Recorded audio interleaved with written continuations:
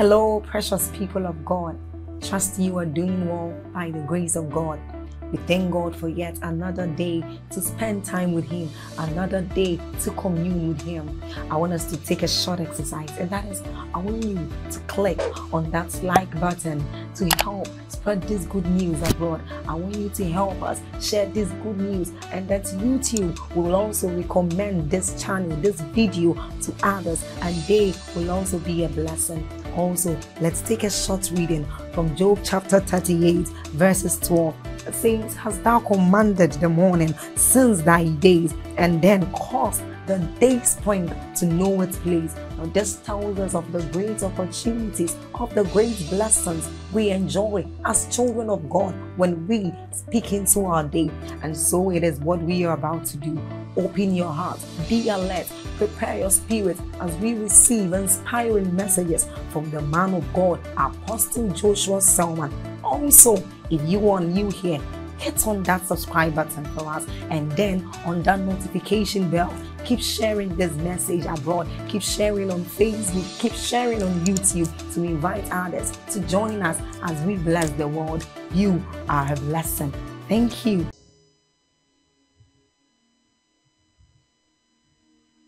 There was a difference between just being a nominal Christian, Sunday to Sunday Christian, Bible study Christian, and one who has a passion, a desire, and a resolve to seek the Lord and to pursue Him with everything. I saw what looked like Christianity, but I was not satisfied. And I knew that there had to be more. And I began to explore. I read the books of great men like Watchman Nee. I read materials of people like Peter Tan. I read the books of Kenneth Hagin. I studied God's generals, revivals, in a bid to find out that spiritual ingredient that is responsible for a life of fire, for a life that is not cold at all. Hallelujah. And I discovered a few things, and I'll be sharing some of them with us tonight. Hallelujah. In my opinion, I think that the greatest disaster that can happen to a man is not sickness. In fact, it's not even demonic oppression. As bad as these things are, I think that, in my opinion, the greatest disaster that can happen to a man is that you walk in error, or you do not press through spiritual things to attain the full stature of that which can be available for you in the spirit. I once heard the story, I think it's a popular story in the Christian faith, about a man who boarded a ship, and part of that ship there was a package for his meal. Have you heard that story? And the man was more than grateful to get into the ship. And for days he was scrounging the little food that he held, and his table was vacant. And when he was almost dying, he was told that there had been provision for more. This is how it is with many believers. We do not know that there can be more, that our Christian experience can become richer, that we can become a lot spiritual than we are. And that which I seek to teach tonight will help us to understand this, so that we do not just get born again and stand at the gate of the kingdom and not press deeper. Hallelujah. Now, according to scriptures, please write. The Bible reveals to us, spiritually speaking, that there are three categories of people, three types of man, as far as it has to do with our walk with God. The Bible reveals to us clearly that at any given point in time, you will find three kinds of people. Number one is what the Bible calls the natural man. The natural man. Number two, the Bible calls this second kind of man the carnal man. The carnal man. Number three, he calls the third kind of man the spiritual man. And this is very interesting. Please follow me. So the Bible tells us that when God is speaking through the word, He is speaking to three kinds of people. There are words that are directed to natural people. There are words that are directed to carnal people. There are words that are directed to spiritual people. And I believe that one of the challenges in the body of Christ is that we have not been accurately taught what I call the path of spiritual progress.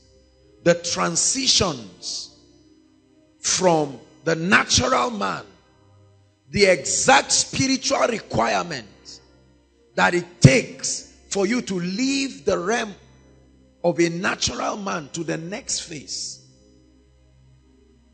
And that when you are in that second phase, many of us have not been taught exactly the spiritual pathway that transforms men from being carnal to being spiritual indeed. Hallelujah. And I truly am convinced that part of the reason why many believers are not strong in the spirit and cannot do much for the kingdom is because they have not been taught the spiritual pathway that transits men from being carnal to being spiritual indeed. Now, it's very sad that we don't agree over many things in the body of Christ. And we just thank God for His grace and His faithfulness. I think that one of the things that we all agree over in the body of Christ is the condition of being born again. If you confess Jesus Christ, you confess, you believe that God raised Him from the dead, you are saved. Every sect, every denomination believes that, and there is no argument about that.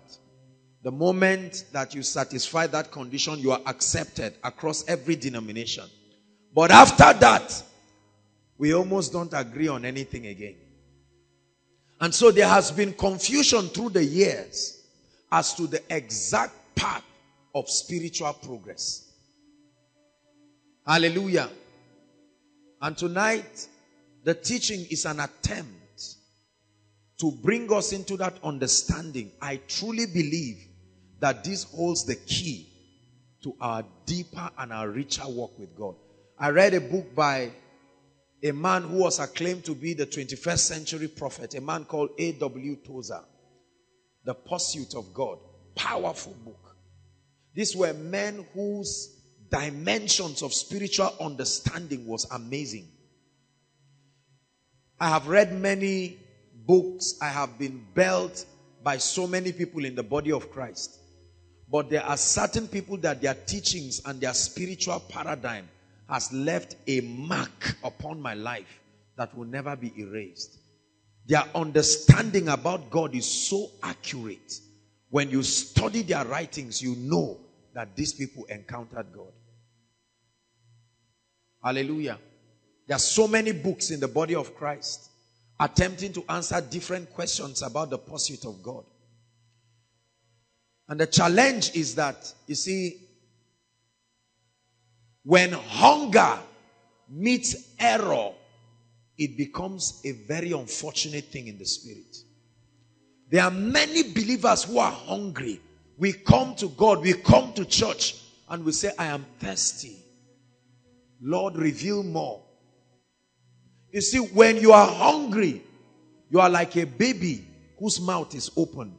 Anything that can fill you, you will take it and swallow it sincerely. Hallelujah.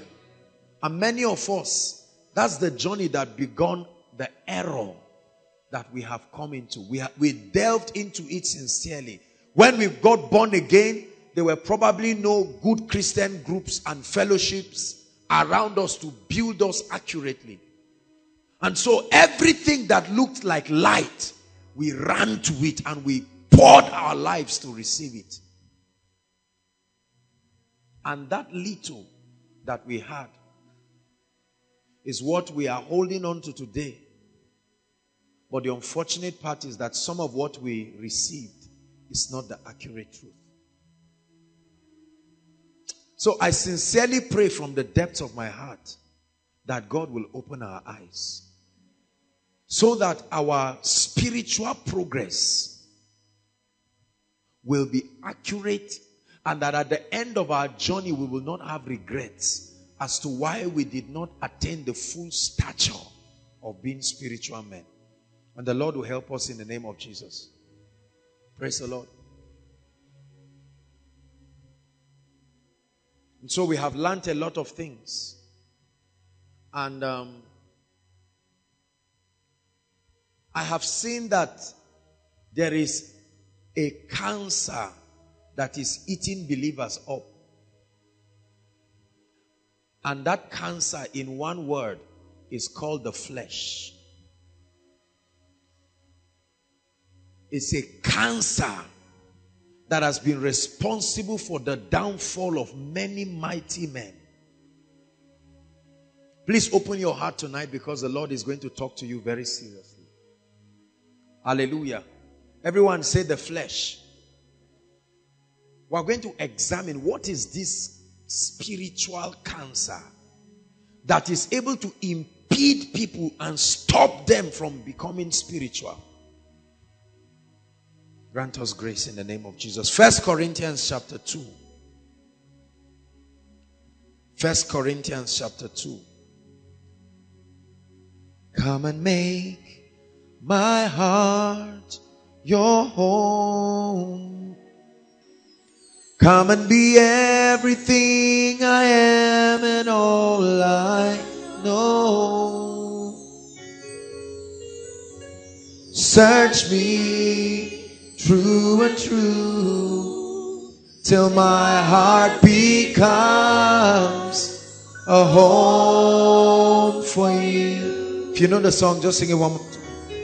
Come and make my heart your home. Come and be everything I am and all I know.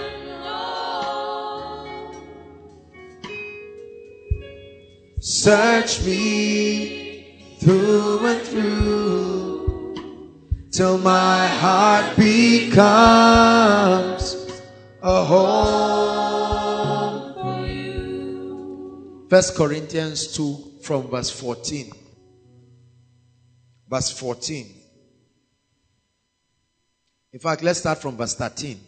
1 Corinthians 2, let's start from verse 13.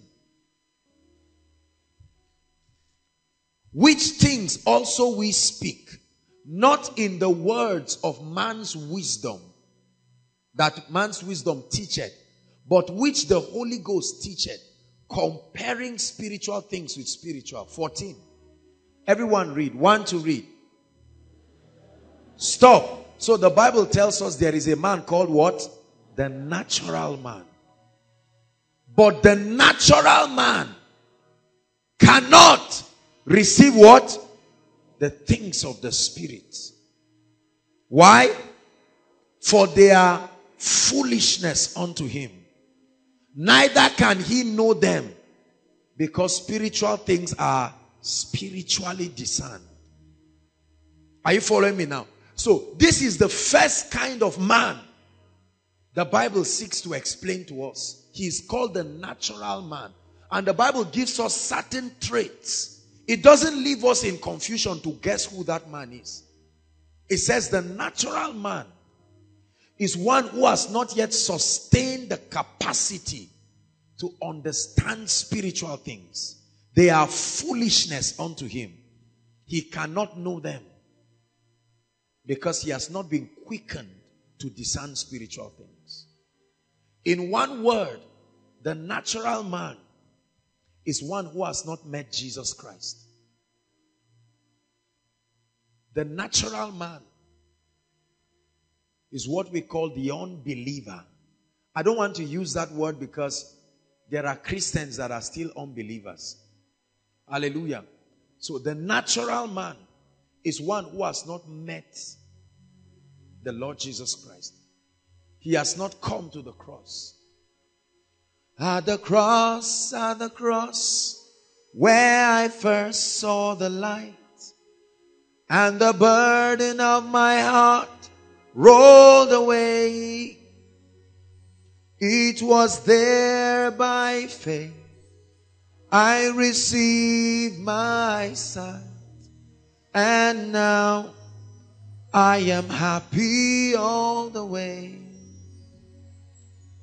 At the cross, where I first saw the light, and the burden of my heart rolled away. It was there by faith I received my sight, and now I am happy all the day.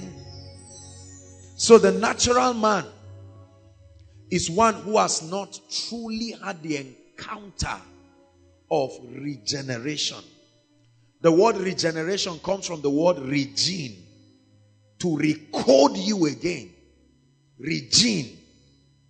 It's a new encoding, a changing of your spiritual configuration.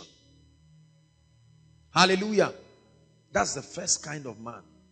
And the Bible says for those kinds of people, there is nothing spiritual that ever makes sense to them. Hallelujah. They consider the faith walk foolishness. They consider every spiritual activity foolishness. Some of us were like that before Christ found us. Alienated from the commonwealth of Israel, the commonwealth of Zion. Hallelujah. Everything that was of God was a thing of mockery. We laughed at spiritual things. This man has an eternal destiny. The name of the place is hellfire. Are you hearing what I'm saying? Even if this man has been in church all his life, even if his father is a pastor, even if they baptized him in water, for as long as he has not met Jesus Christ, he is going to hell if he dies. Is there any confusion about that? So that we can move forward. Any confusion? The natural man has an eternal destiny. He is going first to hell and will later be relocated to the lake of fire. Hallelujah. That means if you are here and you have not met Jesus Christ, I wish it were a lie, but it's true. You are going to hell if you don't repent. There is no other way to say it. I'm very sorry. I would have said you will go to a place that is not nice. It would have been a nice way. But let me tell you the truth and take me seriously. The Bible says this: I am the way, I am the truth. Can we get back to the basics of Christianity? I am the line. Not your pastor, not your prophet, not anointing oil. Are you getting what I'm saying? Placing an anointing oil on you does not make you a Christian. Soaking you in water in baptism does not make you a Christian. Is somebody hearing what I'm saying? Because we need to redefine the condition for true salvation. A prophet of God speaking a word over you to say your sins are forgiven does not take you to heaven. Hello? I want all of us to get to heaven. So I want us to probe so that if you belong to this category And your conviction about your being saved is because of some of these things I'm saying. Let's clean up the air so that you will know. There is what we call, they used to teach us in Sunday school, called assurance of salvation. Did they teach you? Not salvation. Assurance of salvation. That you can know that if the trumpet sounds today, by the way, there is a real trumpet and it will sound. Let's be careful as we progress spiritually and we seek to edit some of these things out. I hear men of God who speak and say there's nothing like the book of life. You know that statement, write my name in the book of life? Yeah, forget it. There's nothing like that. We will know one day, but I can tell you there is a book of life. The Bible says books were opened and another book, a master book, was opened. And the name of that book, it didn't leave us to any theological guessing. It said the name of that book is the book of life. And whosoever's name, pastor, apostle, koinonia member, prayer band member, revivalist, whosoever's name was not found in that book, the Bible tells you that you are cast into the lake of fire. It's as simple as that. What's that man's song? Is your name in the book of life? Serious question. Is your name? Sing it. Is my name?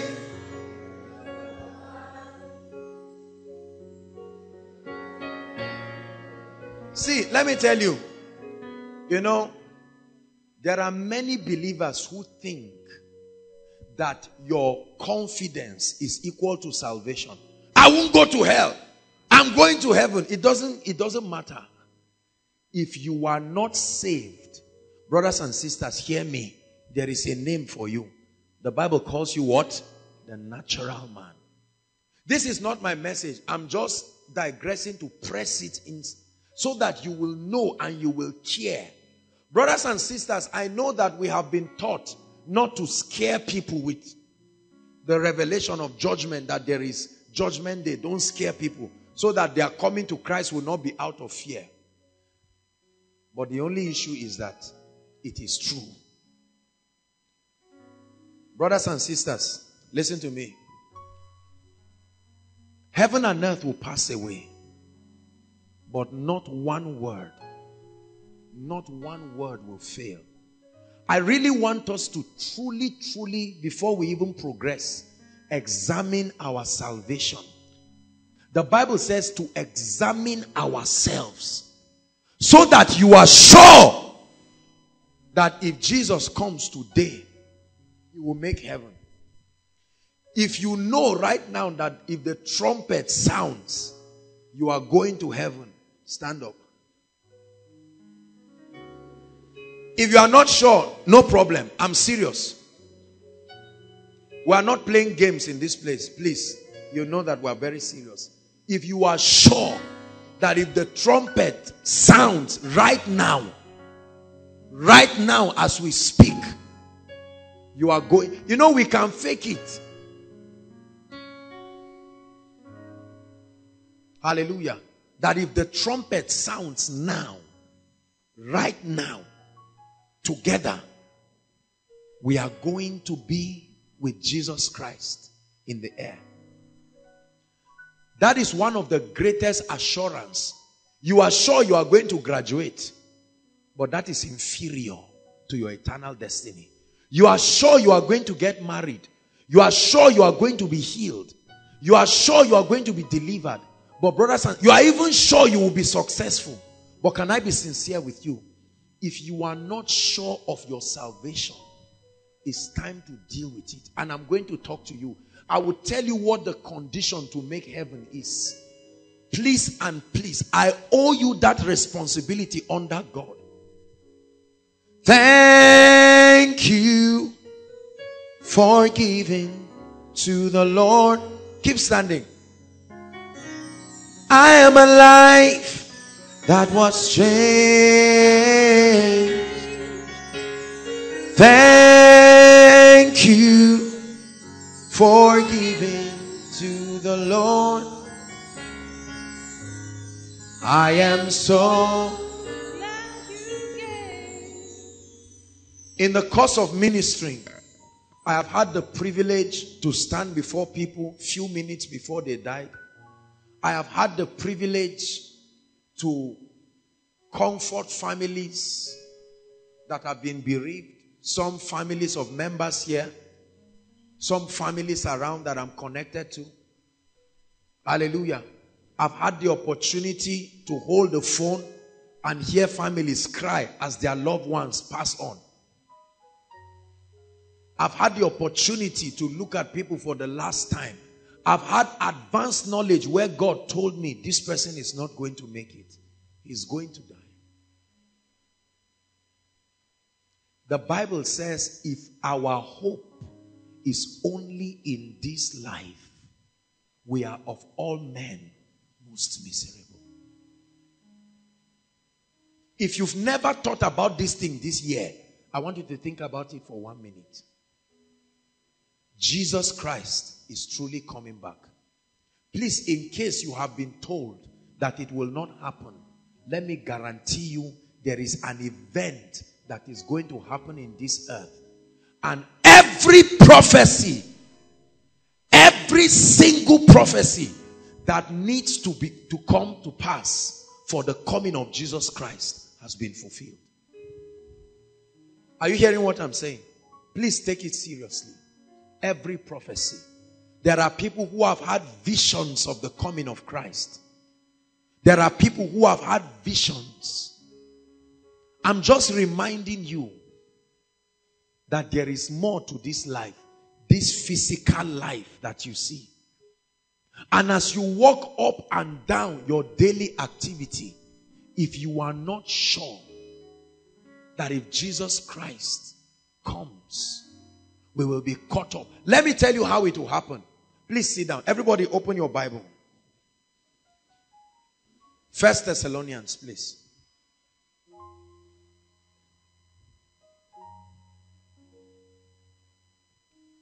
Paul had a revelation of what is going to happen, and I'm going to show you. 1 Thessalonians 4. We're talking about the natural man. As far as I'm concerned, this is the most important thing the natural man should know.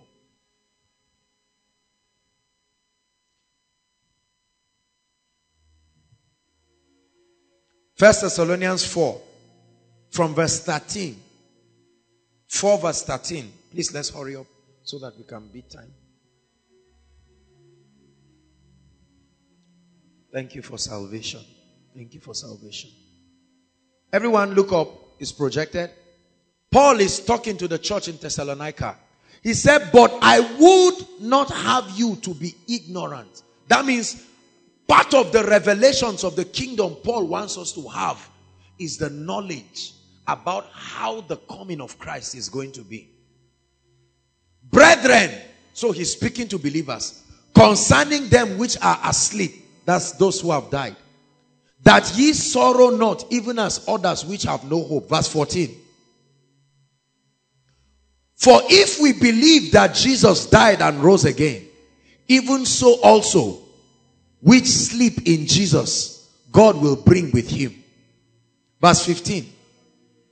For this we say unto you by the word of the Lord. So Paul is not speaking his opinion. He's speaking by the word of the Lord.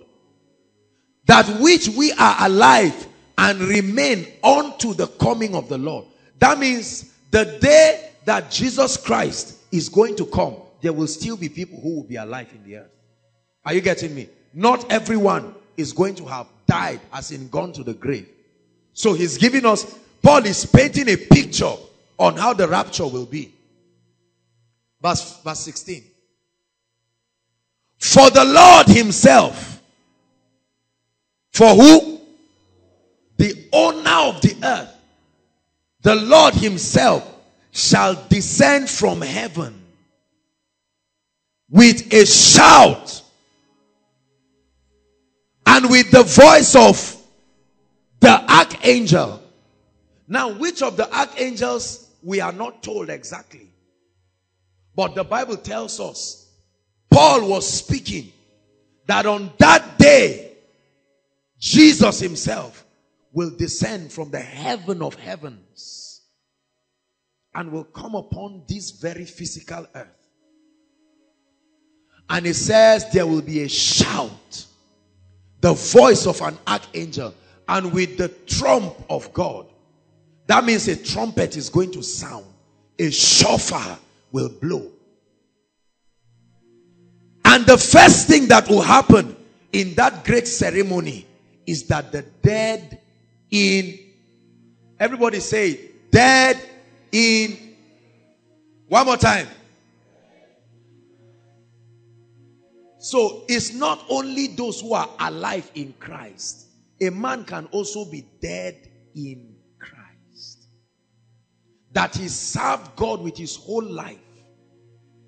And he believed and accepted the Lordship of Jesus Christ. I bring you a message of hope.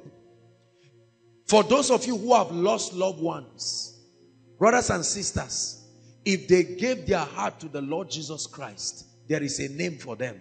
The Bible says they are dead but in Christ. That means a day will come, there will be a glorious reunion. Hallelujah. So the dead in Christ will be the first to rise. 17.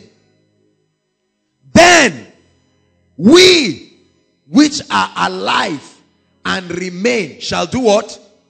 We shall be caught up with them in the clouds. Let me explain to you what will happen. All of this that you see will happen in split seconds. Hallelujah. Split seconds of earth's time. It will be faster than the speed of light.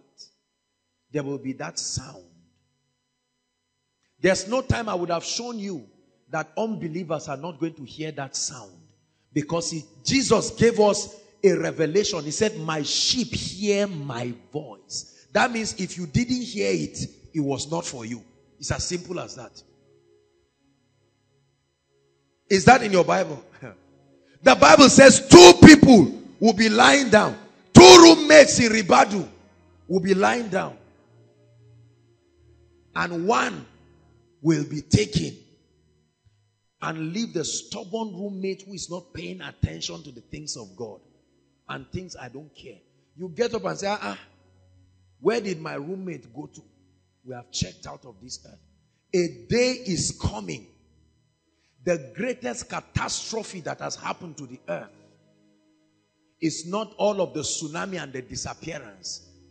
Imagine how many pilots are going to go. You think they will stay? Once you hear that sound, you are leaving. The sound does something to your spirit, man. At once, all the graves. That was the revelation that was adumbrated in Ezekiel 37. People who have been maimed, Jews that were killed by Adolf Hitler, bones that have been scattered, martyrs that were beheaded at once. That sound will do a quickening. The same way Christ was raised from the dead, the Holy Ghost will demonstrate his sovereignty at its best to resurrect every man who is dead in Christ within a split second. And they will rise up with glorified bodies. Watch this. And that time, some of us who are alive, I pray that it happens during Koinonia. While we're seated, maybe we are worshiping. All of a sudden, I will leave my Bible for you, my phone. Hallelujah. We'll leave the drums, keyboard. There will still be a few people seated. And they'll wonder what is happening. Those who laugh at us right now and laugh at our fanaticism for the kingdom and think that life is all about money and cars and houses, and marriage, and will not give priority to spiritual things. I am not telling you a fairy tale. We are closer to the coming of Christ right now than before Koinonia started. And it's a very good news. If it's a bad news for you, you are the natural man. It is not supposed to be a bad news. When people die, we write transition. It's a transition. So we who are alive, all of a sudden, this body that is limited, suddenly, immortality is perfected upon this body. We will no longer carry this material. The clothes that we will wear will no longer be removed. There will be robes. They are called garments of praise. They are garments in the spirit. And we will join the King of Kings. His feet is not going to touch the earth. He will stand in, he will come with his own cloud, his own realm. And all of a sudden you will see your grandfather. You will see all the missionaries that were wounded in Nigeria. The ones who were killed in Calabar. The ones that were killed in different crises. We see all kinds of things. And together we will arise. And for the first time you will look at the earth from heaven's perspective and truly see that it is shadow. Every time we're on the air, I have the privilege to look down and you see houses like, you know how children make toys. Whereas somebody will say, I must build this thing. If not, I won't trust you. From heaven's perspective, people steal so that they can build that little object. And you see people moving like ants. That is from a view in the sky. Imagine how God looks at everyone. And he says, if I don't build this house, oh Lord, you wait. And he's saying, are you not wise? Have you not heard that there are mansions in heaven? It was not a prophetic statement. There are real mansions. There are people who have gone there. There are mansions.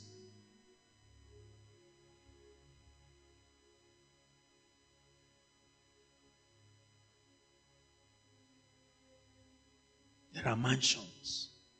We will be caught up. We will leave all the countries. They will elect themselves. They will fight themselves. There will be a lot of vacancy. ABU Senate, no more admission.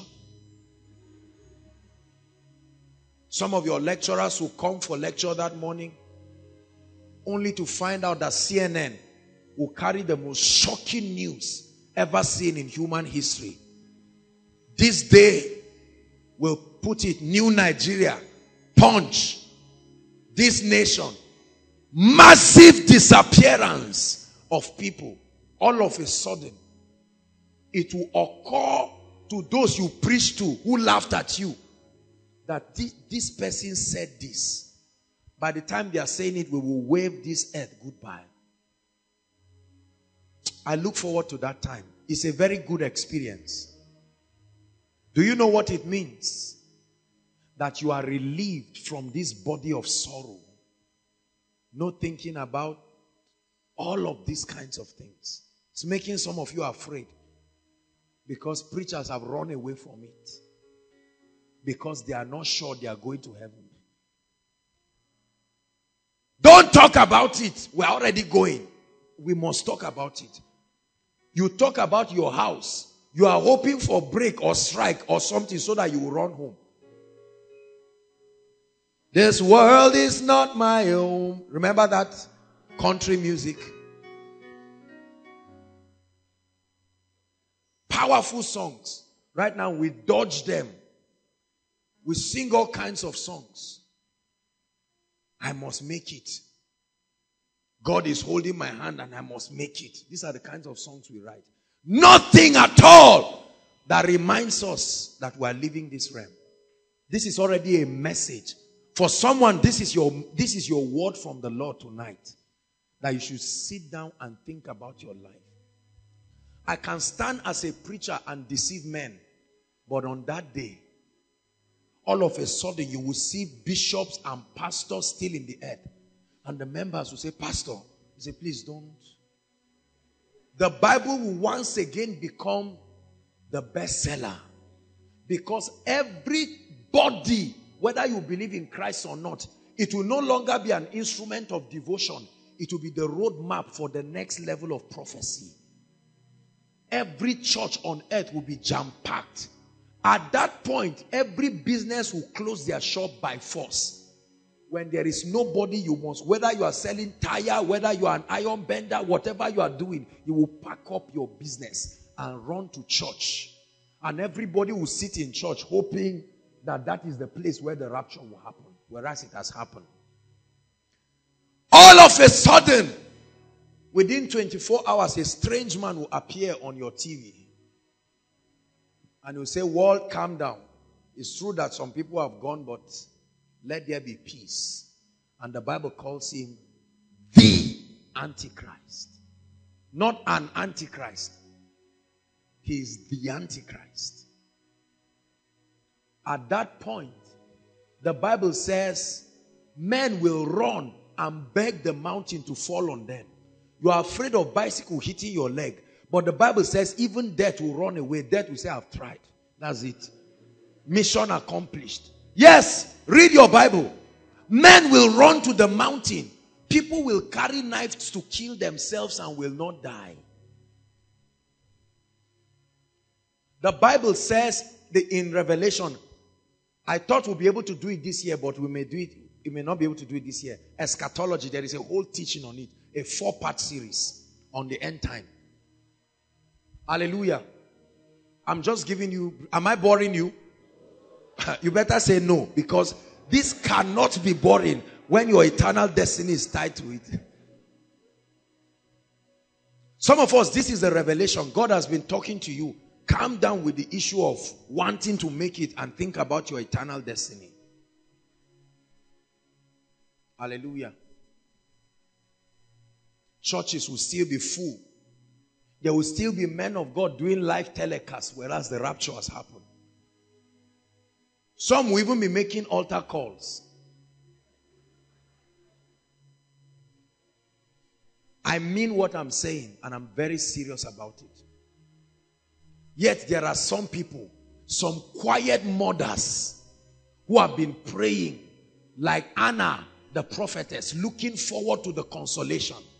When that happens, some of the cleaners in our churches who we have disrespected, before you know it, they will leave the rag for you there and leave.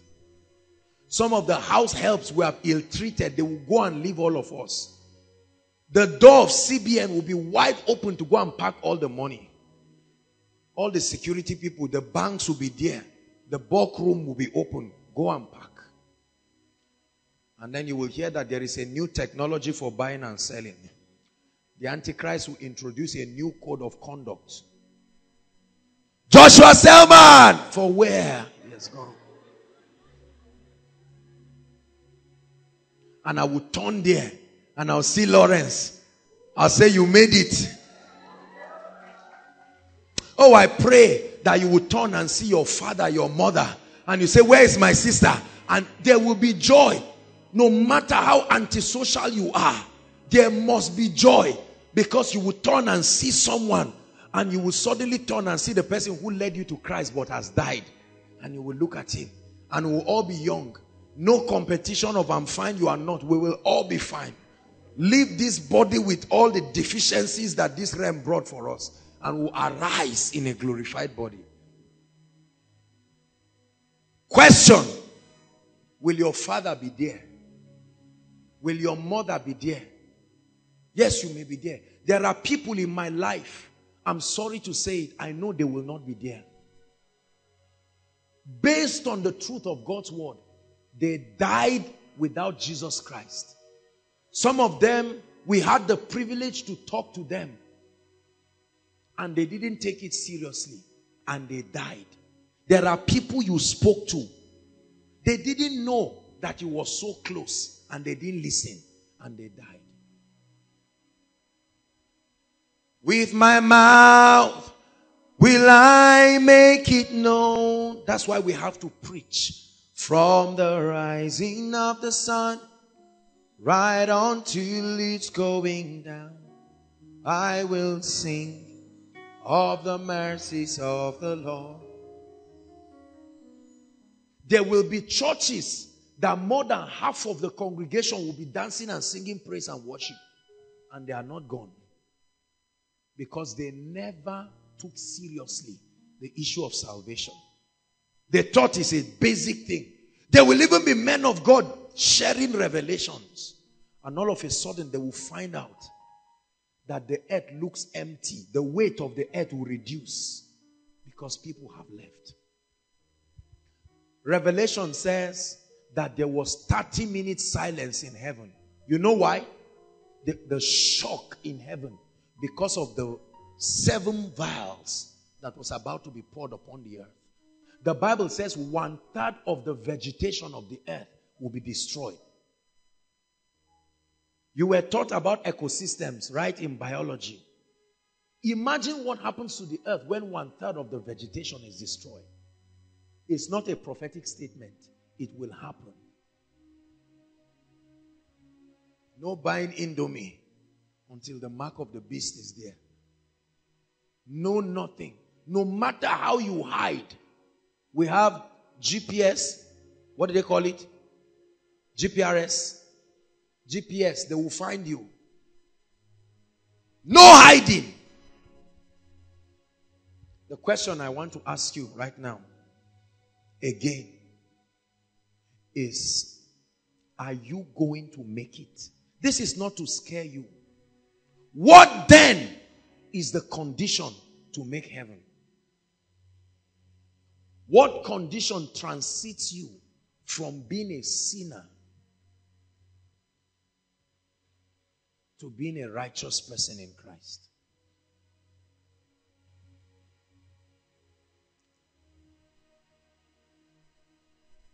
Romans chapter 8. Sorry, chapter 10.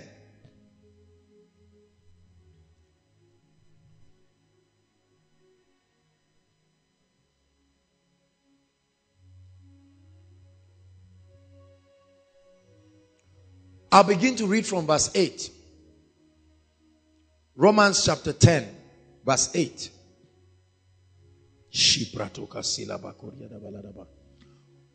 But what saith it? The word is nigh thee, even in thy mouth and in thy heart.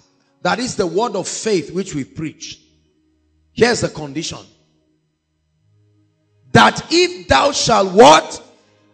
Confess. Not assume. Confess. Verbalize with your mouth the Lordship of Jesus Christ. And if you believe it, that means it is possible to confess what you do not believe. Is that true? So, you must first believe in your heart that this is true. Jesus came and died. He shed his blood for my sins. He was given as a propitiation, as an exchange. What I could not do for myself.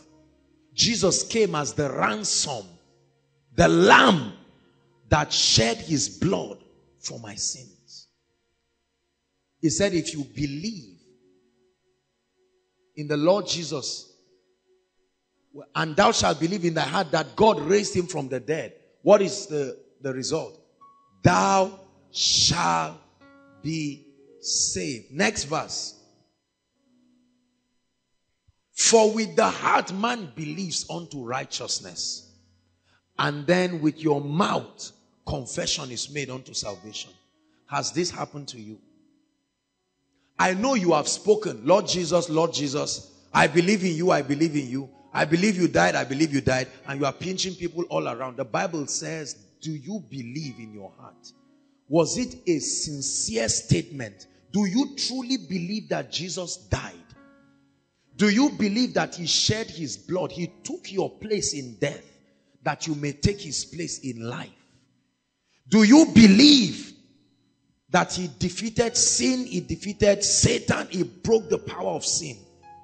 Do you believe that he offers you new life? And if you believe it, have you acknowledged it? If you have not done that, if Jesus comes today, you are going to hellfire. Hallelujah. So before we continue, I'm going to give us 5 minutes. And I'd like us to pray from the depths of your heart, every one of us, and say, Lord, I commit myself. Commit myself. I want to be sure that on this day, this decision is true in my life. Jesus, Son of God. Pray. I believe in you. I believe in you. I call you my Messiah. Jesus, Son of God. I believe in you. Pray from the depths of your heart. I believe that Jesus died. Jesus, Son of God, I believe in you. Oh, I believe. I believe. In life and in death, this becomes my conviction. Jesus, Son of God. I may not believe many things about the Christian faith, but I believe this one.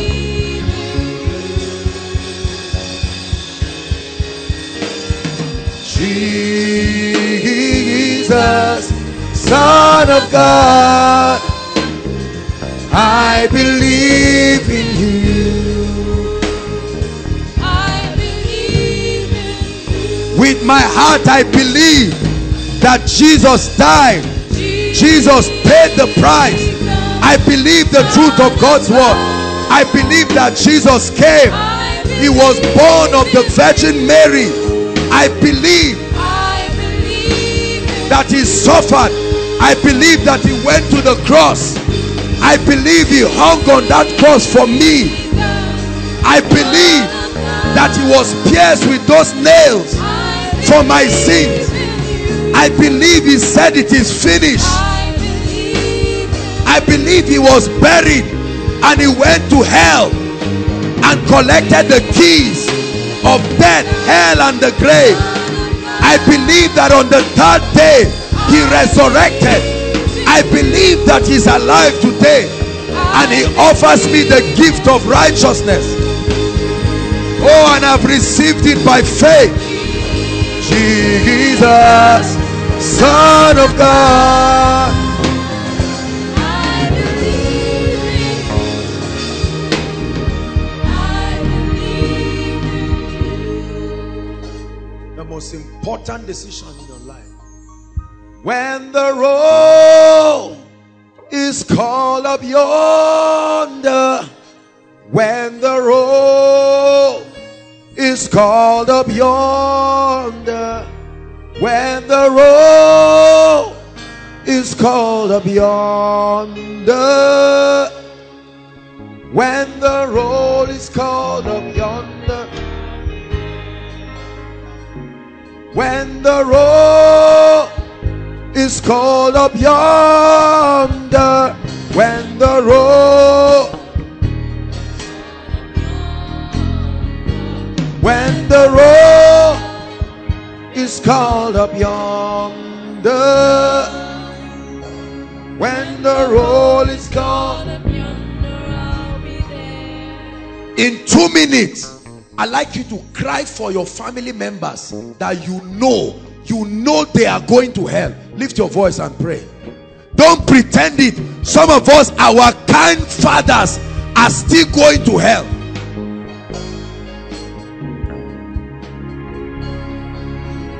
When all is said and done, when all is said and done, your degree means nothing. Your prosperity means nothing. When all is said and done, when all is said and done, there are some of our sisters going to hell.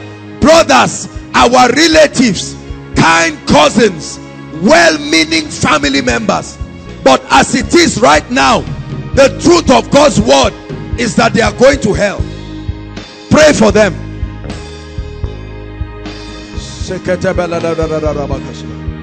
Lord, save them. Save them. Save them. Hell is real. Heaven is real. Whether you believe it or not, Jesus is coming.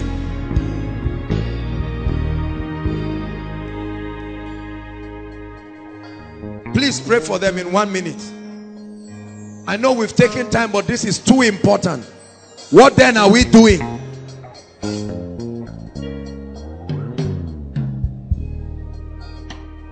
Save their soul, oh God. Save their soul. Please pray for your father. Lord, let him not go to hell. Now that he's alive, there is still a chance. Pray for your drunkard brother. Lord, you have to do something about his salvation. Pray for your idol worshiping grandparents. Lord, they are kind, they love me, but they are going to hell.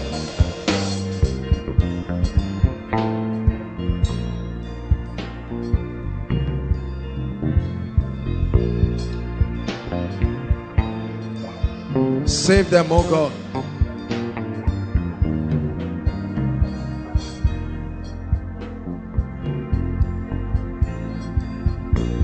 Are you praying? Let me tell you, if this is all we do tonight, it is important.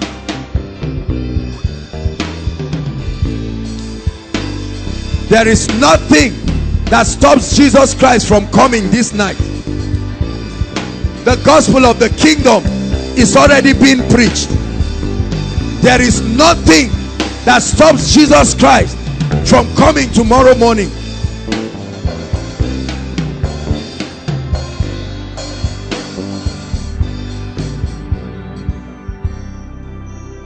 Hallelujah.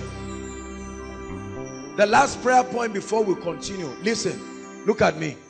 I want to say something, and I mean it from the depths of my heart.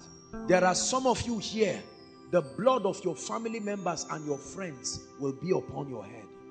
Because you move around, you know Jesus and you love him, but you are afraid and ashamed. You don't want stigmatization. How can me, a fine girl, be involved in preaching? How can me, a bobo? All right, they are going to die. That's the problem. It has nothing with you being a preacher. And let me tell you, the Bible tells us that the rich man was in hell and he saw Lazarus. They communicated. You will be able to see your father and your mother. They will look at you. You will look at your roommates. You will look at people. You will see them. Let me tell you the truth. And they are going to ask you. They will say, Femi, you saw this thing. You didn't insist. You even asked me out, yet you never preached to me. You taught me about prosperity. You taught me, many of us who are preachers here, the blood of many people will be upon our heads. We taught about dimensions of revival. We taught about divine health. Rema, we healed the sick. There were all kinds of demonstrations of the Spirit. But we did not confirm whether our members are going to make it. We had building projects. Project 10,000. Excellence. There was table. You cut cake. We dress well in suit. But the question is, in the final analysis, are you preaching to anybody? There are some of you, you have never opened your mouth to talk to anybody. You can share about revelation. You can share about marriage. You can give koinonia messages. You're on Facebook. You're on Twitter. You have all kinds of things. God gave you an opportunity. You have recharge card. Let me tell you something. In 2003 or 4, I used to do something. I will never sleep until I send text messages to at least 10 or 15 people, talking to them about the Lord Jesus Christ. I don't know them. I would just be calling numbers at random. I think that was when 2003-4. That was when they started this GSM thing. I would just type in numbers at random and send. Just type a message about salvation. Not a condemning message, but a sincere message. There are some of you, you can make tracts. You are waiting until the day you become a geo. Some of us, our Facebook pages have become platforms for gossiping and making all kinds of noise. Yet our loved ones are going to hell. You are interested in a relationship with a lady. You don't even know whether she's going to heaven or hell. All you know is she's fine. Continue. Hallelujah. And you are there. God gave you beauty. All kinds of guys are coming. You don't want to fall your hand, and you never talk to them about Jesus Christ. Some of you get up and you allow people, you come for koinonia, you just say, I'm going. And they say, okay. And it never occurs to you that if you come for koinonia and the trumpet sounds, you will never see them again.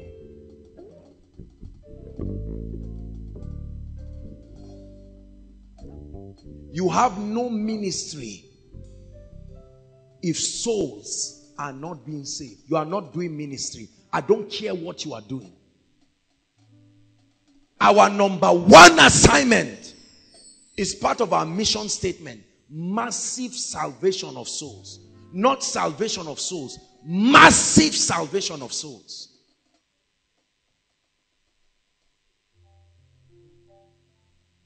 When I see a man that needs to hear about Jesus and God grants me the grace, I will speak. If I cannot speak, I will do something.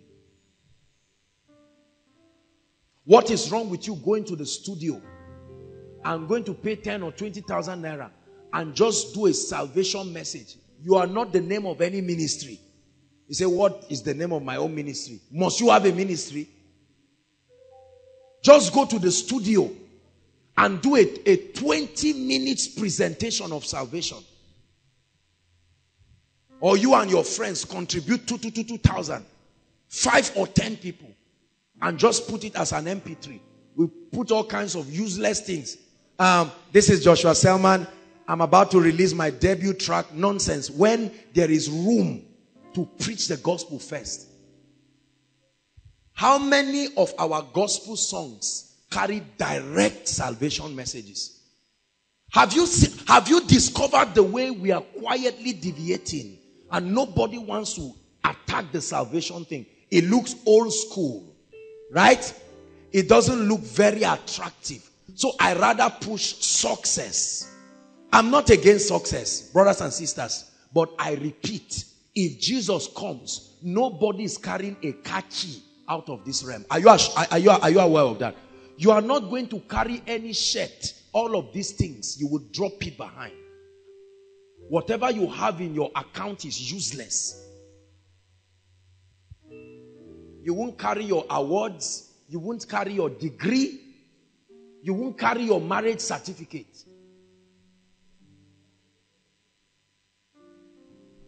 Woe is me if I preach not the gospel. This is what drives me every day.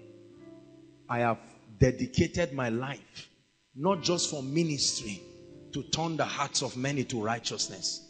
I don't care how much I'm misunderstood.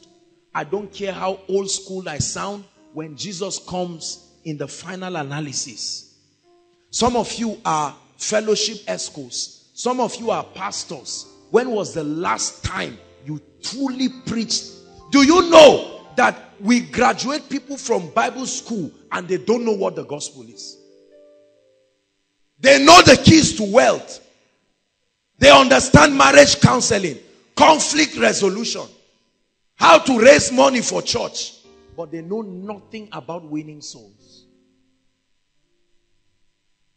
One more time before I continue. This thing has touched my heart. This thing has touched my heart. Because this is the core, the pivot of our Christian experience. If God makes you a millionaire and nobody is getting saved as a result of your millions, you will eat your money the day the church is raptured. If God gives you a platform, you have your small fellowship, your group, and you just feel we are only 5. I think everybody is born again. Don't make assumptions. That's why I respect Papa E.A. Adeboye. If he holds a meeting between him and his wife, I'm sure he will still make an altar call. No assumption. No assumption.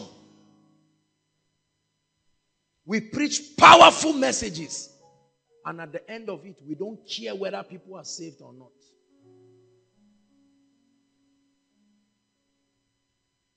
One more time. Put a fire in my spirit. Let my mouth not be silent as far as preaching the gospel. Telling people that Jesus died for them and that there is judgment if they don't pay attention. Lift your voice and pray in 1 minute. Some of you truly, when you started out with God, you were very serious as far as soul winning is concerned. You didn't even know that there was anything called anointing. But now you know that there is anointing.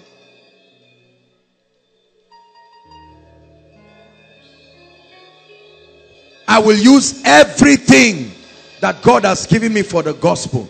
Pray.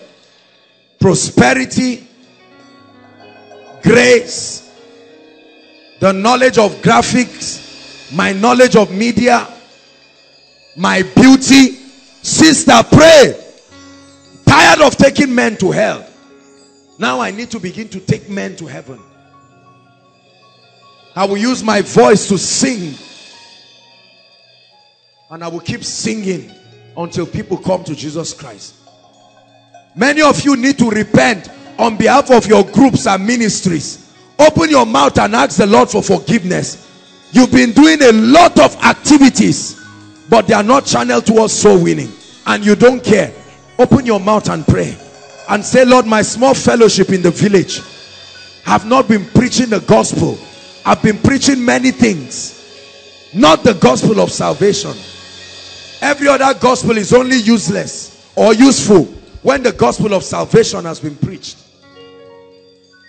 Some of us have little groups that we preach to occasionally. Where did you throw your evangelism zeal? It looked old school and you've thrown it for something new. The Bible says, ask for the ancient part. Please pray.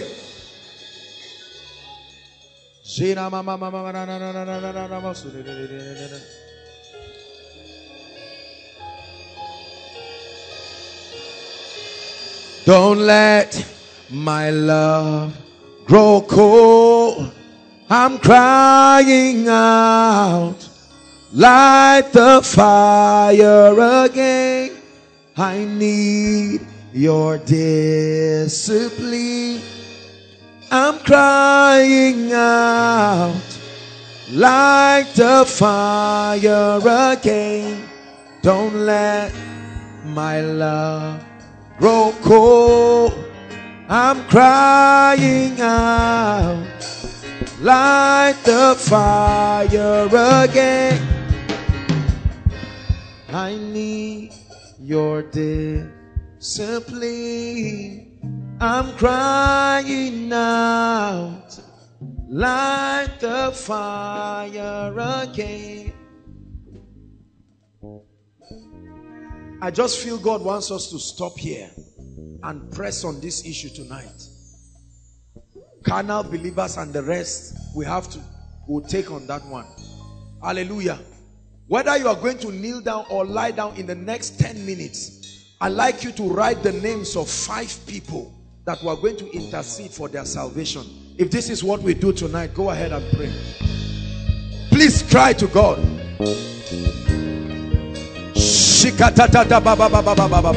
They must be saved.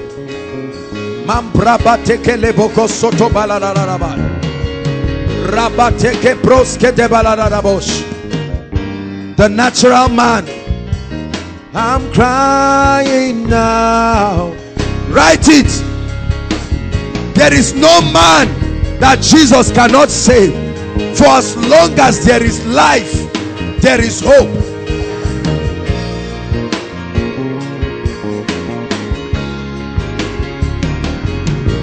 Shake it.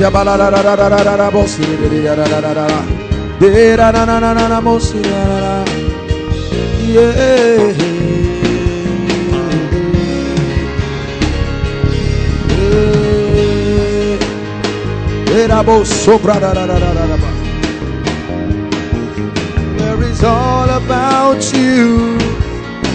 It's all about you, Jesus. I'm sorry, Lord, for the thing I've made it. When it's all about you, please write it down. All about you, Jesus. It's all about you. It's all about you. It's all about you, Jesus. Jesus. Jesus. It's all about you, Jesus. Jesus. In the next 5 minutes, I'd like you to pray in tongues like your life depends on it, and say, Lord, these 5 people must be saved. I must see them in heaven. Lift your voice and begin to pray. Whether you want to kneel down, cry, whatever it is, let there be a cry. They must be born again.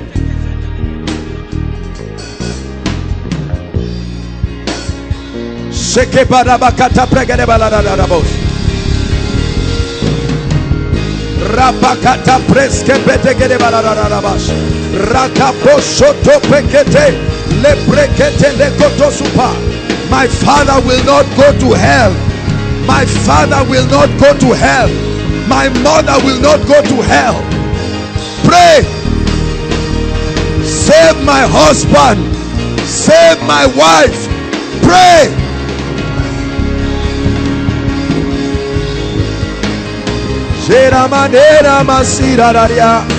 When the trumpet sounds, I must see them in heaven. Yeah, yeah, yeah,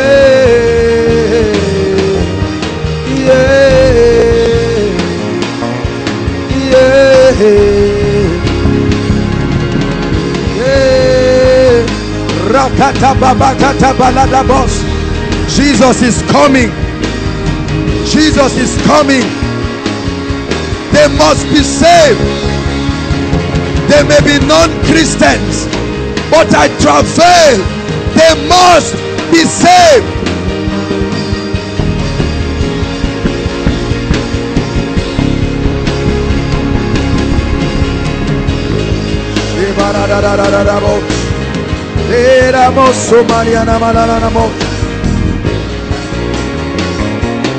Yeah, yeah,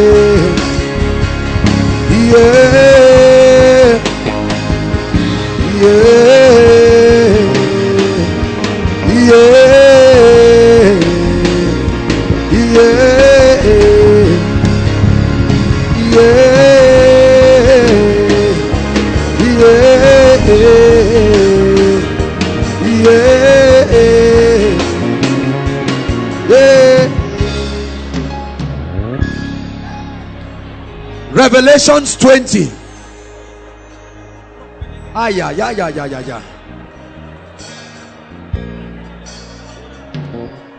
The Lord is imparting a genuine passion for souls.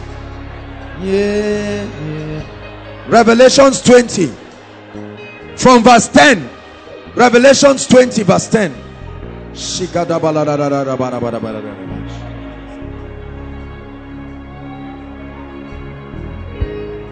Listen.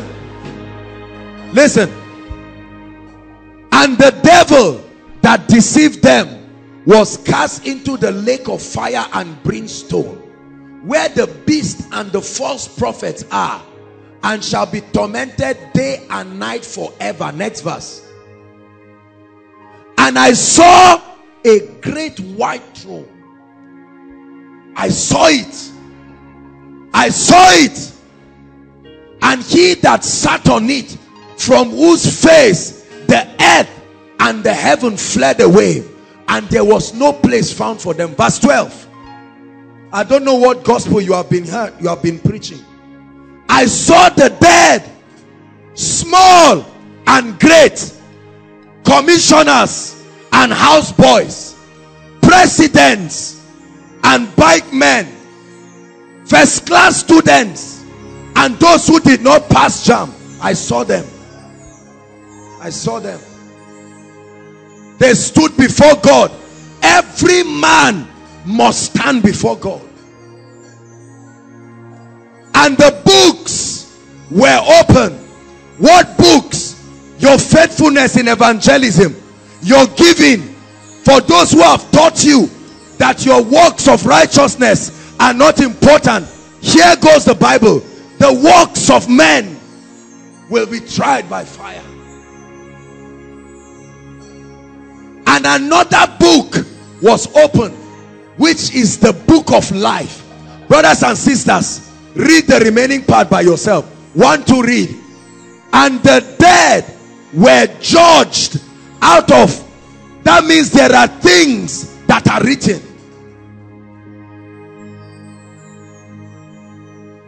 According to what? Next verse. And the sea gave up all the people who died by sea crash. And death and hell delivered all our uncles and aunties and politicians. It says, and they were judged, every man according to their works. 14. And death and hell were cast into the lake of fire. And the Bible says, this is the second death. Let me show you something. Is there another verse? Go ahead.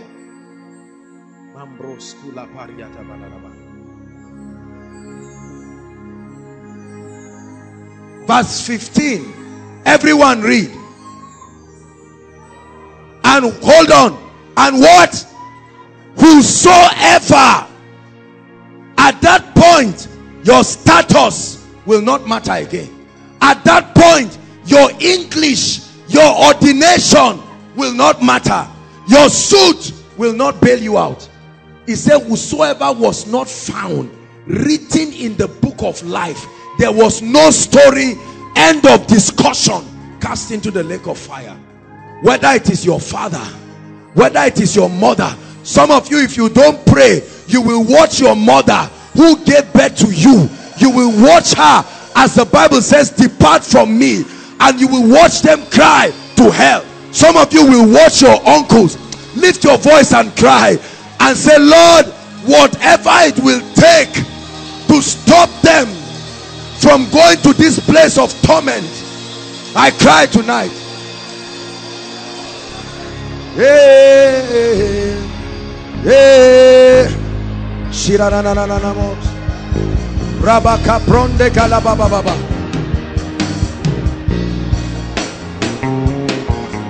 I love them too much. I love my mother. I love my father. I love my brothers. Yeah. Whosoever's name was not found in the book of life, be it a president, be it a governor, whether you're a first class student, 2-1 student, it will not matter again.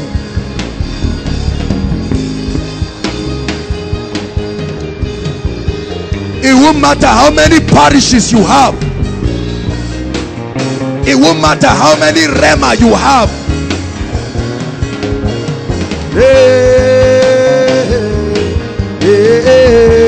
Whether you are a member of Koinonia or not is irrelevant. I will stand for myself. You will stand for yourself.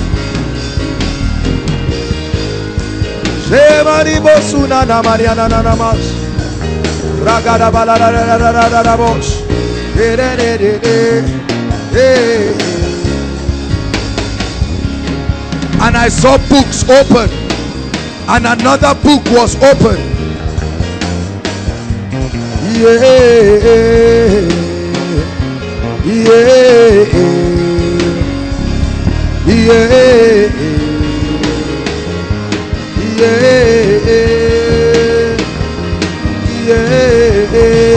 Intercede for them. Lord, send angels Send angels to my house. Send angels. Give them dreams. Give them encounters with Jesus in their dreams.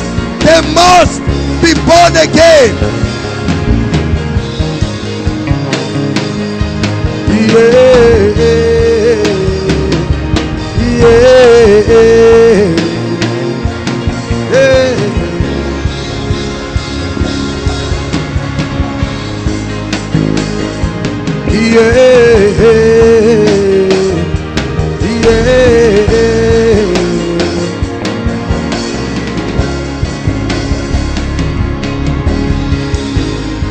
When all is said and done, when all is said and done, this is all that will matter.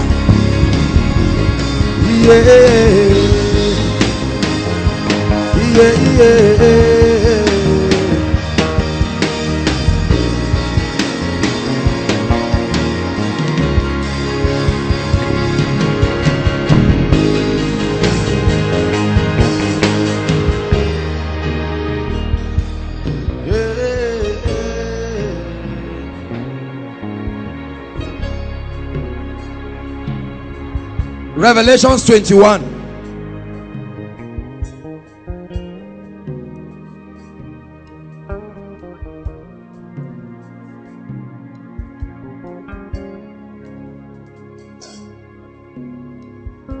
Verse 3.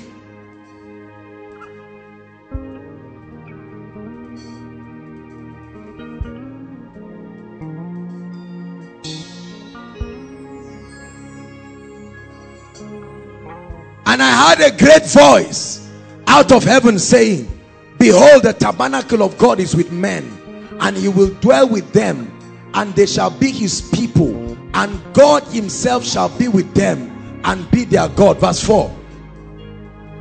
And God, finally, brothers and sisters, a day will come when all is said and done in this life. God will wipe away the tears of mockery. Some people died out of cancer. Some died out of HIV. Some were martyred. They were standing for Jesus while they were killed. The Bible says on that day, that tears, the tears of mockery, holy, holy, the Lord will wipe that tears. The tears of the pain that you have to go through on account of the gospel. That men will not like you.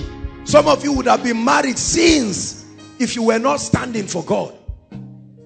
But because of your faith, the Bible says God will wipe that tears, and there shall be no more death, no more obituary, no more pain, neither sorrow nor crying, neither shall there be any more pain, for the former things are passed away. Listen,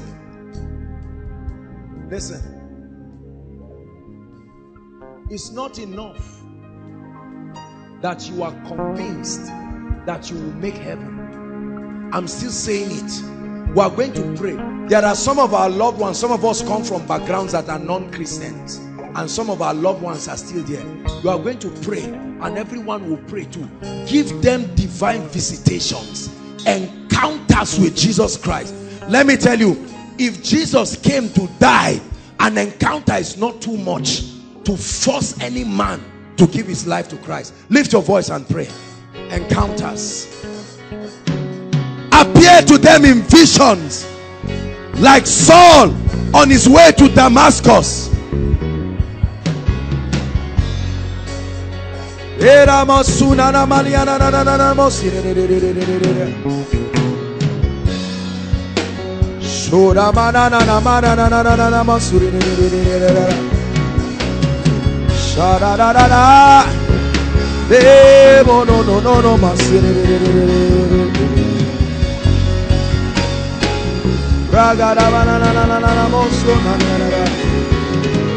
Lord, they will not die. Give them encounters. Give them encounters. Give them encounters. Rakatapakatapadosh. Pray. Change my father. change my mother. Some of them vowed that they will never give their hearts to the Lord. I like you to pray. It can change. Some of them are traditional worshippers.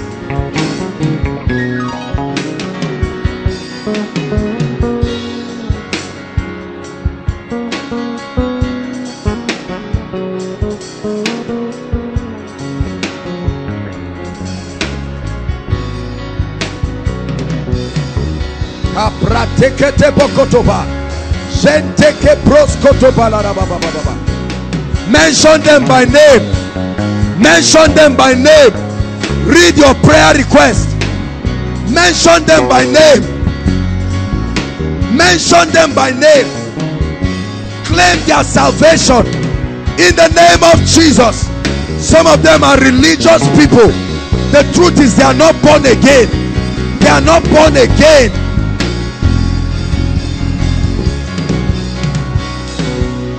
Some of them belong to sects that will take them to hell. Occultic sects. Pray for them. Give them an encounter.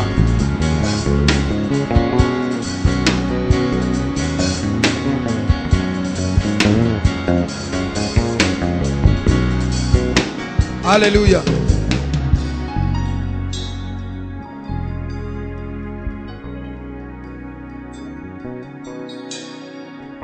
Hallelujah. I'll never forget one of our sisters. She was a member of the worship team. Hallelujah. I will never forget her touching testimony. Came from a completely non-Christian background. And she decided to give her life to Christ. When she gave her life to Christ, it was war. And gradually, the Lord started doing his thing in the family. The brother gave his life to Christ. And then I think the mother, and it was remaining the father. And this lady would not give up. I will never forget that night when she called me crying and jumping around chapel and said, can you imagine? My father gave his life to Christ. She was jumping. See, there are some hardened people you see. You know that humanly speaking, they will never be born again. Don't try the power of the Holy Spirit. Think of how you were. Some of you think of what God brought you out of. Then you will know that there is no man that God cannot change. There is no man. God has changed occultists. God has changed hardened criminals. Some of you, you know where God brought you out from. If God could change you, if God could change you, we are still going to pray. You are going to say, Lord, put your word in my mouth. Because some of you, it's just, you don't know what to say. But we are going to cry. Lord, let no one's blood be upon my head on that day. Put your word in my mouth. And grant me the boldness to declare the gospel. Go ahead and pray.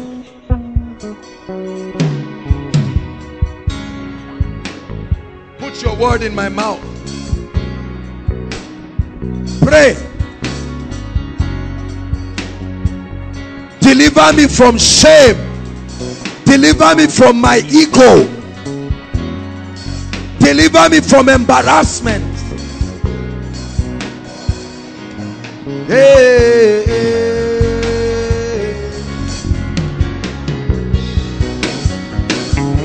hey, hey. Are you praying from the depths of your heart? You must start with your family members before you think of crusades and outreaches. Start with your family members. They must be born again. They must be born again.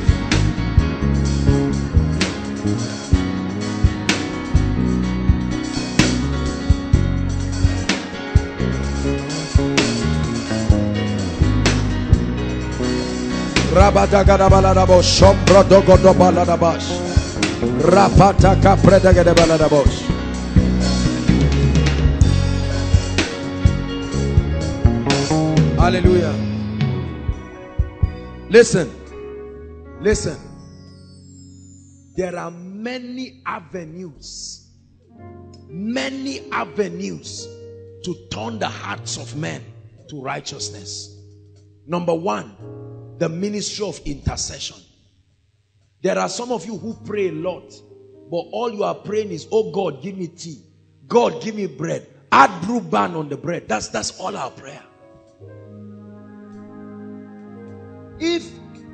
Listen, if the scope of your Christian experience, we'll do it another day. I really wanted to talk about the carnal man. And then there are scriptures that I prepared to touch. We can't do that. Our time is already gone. The slave to the flesh. That is the man of the flesh that can really not please God. That is another dimension. Maybe we'll consider that next week. Hallelujah. That you write the names of people and you just go into fasting for one day and it's not for yourself. How many of you have ever done that? To fast and it's not for yourself. If it's not for me, that's the flesh. That's the flesh. If it's not for my marriage, my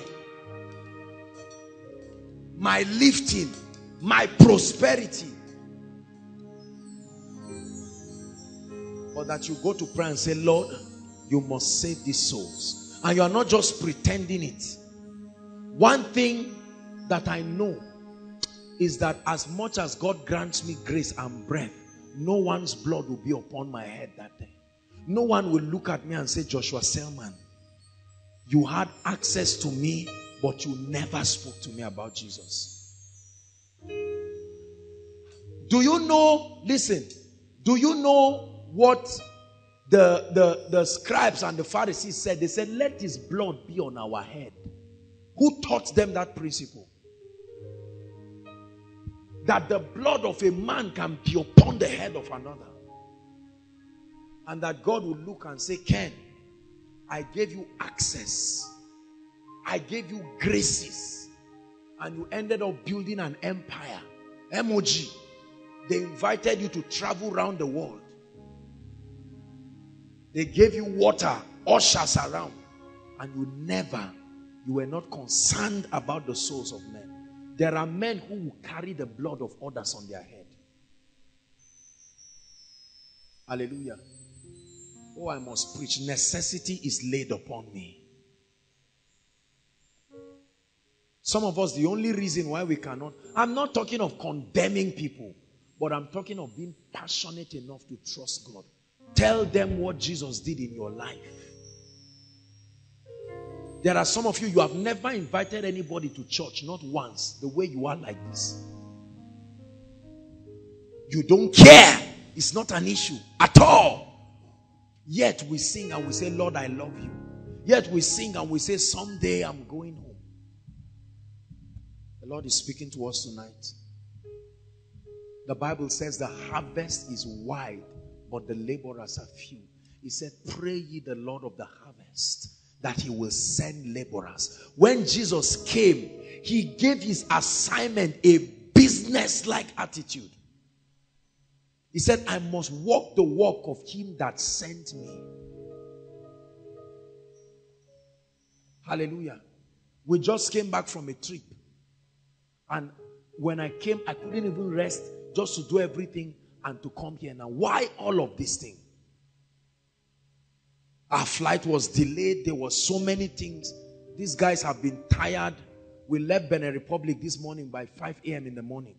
Headed to the airport, our flight was shifted. And I can justify and say, Kite, God, you too, you know.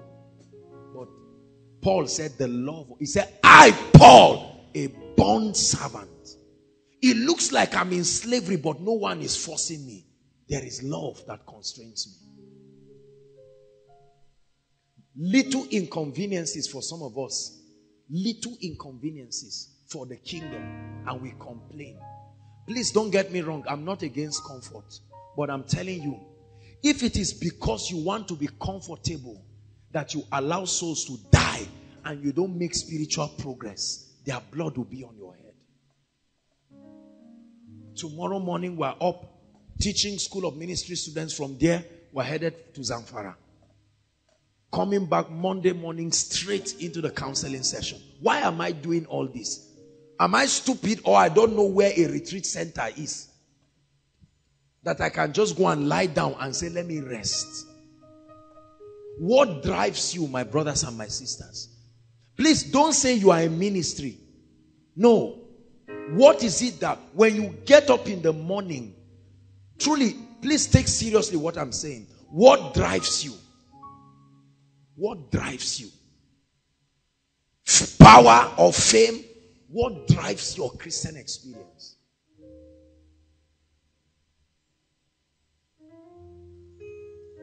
There are some of you, those around you, it's not like they are hardened. Nobody has preached to them. They've been coming to church. You know they are not born again. You know they are not born again. Religion is not being born again. If they are not saved, they are not saved. Period. It's time to talk to them and tell them, I want to talk to you. Is it too much to pay and invite them to a restaurant and talk to them about Jesus Christ? Can your 500 naira not go for the gospel? Will it kill you? Will it kill you? What is wrong with 3 or 4 of you coming and just praying for 3 days? Just praying and fasting. No group, no ministry, no nothing. Just to pray for souls genuinely. Ask people to submit the names of their unsaved ones and pray. After 3 days, that's all. Jesus said, if you do this to the least of my brethren. See, let me tell you, the day Jesus comes, we are going to be surprised. Because those you think are the greatest in the kingdom, you will be shocked to find out that they are not the greatest.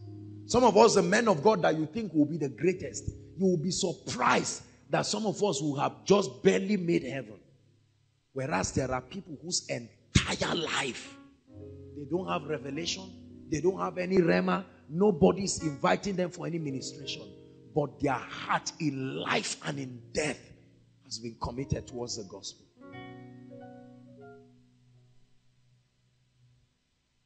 There are classmates of ours that have never heard about Jesus Christ. We are ashamed. Sometimes when I pass through ABU campus, I look at the campus and I nod my head. Things have changed. Things have changed. The fire. Many of us are afraid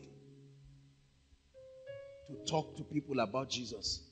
Okay, agreed that you cannot go for all the crusades and the rest. What of your family members? You grew up knowing your father drinking and smoking and bowing to a God. Have you ever said, Daddy, there's something I want to discuss with you? Say, my father that I know? As if you don't know the Holy Spirit too. What if I talk to him and he insults me? Is that the reason why you will not talk? What if I talk to him and he stops giving me pocket money? What if I tell the brother that this relationship, he's not born again, and let me talk to him about Jesus Christ? Won't it cost me the relationship? I want to marry. Okay, marry. There are some of us, as you are looking at me right now, even those you are in a relationship with are unbelievers. They are going to hell. You don't care. Who is he? He's a nice guy. Is he born again? Please, everybody is a sinner. If he's a sinner, he's a sinner. Your priority is not love. Your priority is salvation. Please hear what I'm saying. Because on that day, the Lord is going to ask you. Praise the Lord. One last prayer point. Lord, whatever I can do at this level to contribute to the advancement of the kingdom and soul winning, reveal it to me. Whatever I can do. If you can't preach, you can sow seeds. Please pray. Everybody must do something. What can I do for my family? Do I need to organize a get-together? Do I need to celebrate my father's birthday for him so that he will be saved? What can I do at this level? Do I need to buy a card? Do I need to write an article for my family members? Do I need to produce tract? What can I do at this level? Don't say I cannot do anything. With the grace you have, there's something you can do. Please pray. Lord, you gave me a voice. I can sing with it. You gave me wisdom. I can use that as a platform. Lord, you bless me with finances. I can release my wealth for the kingdom. Lord, you gave me a car. My car can be used for the kingdom. You gave me a barbing saloon. It can be used for the kingdom. You gave me a restaurant. It can be used for the kingdom.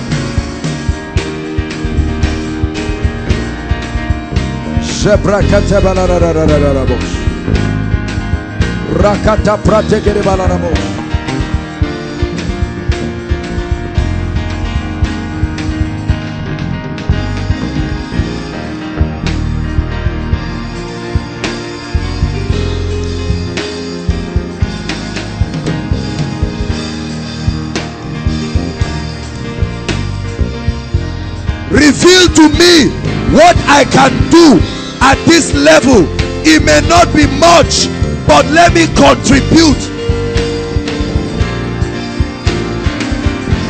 There's something I can do.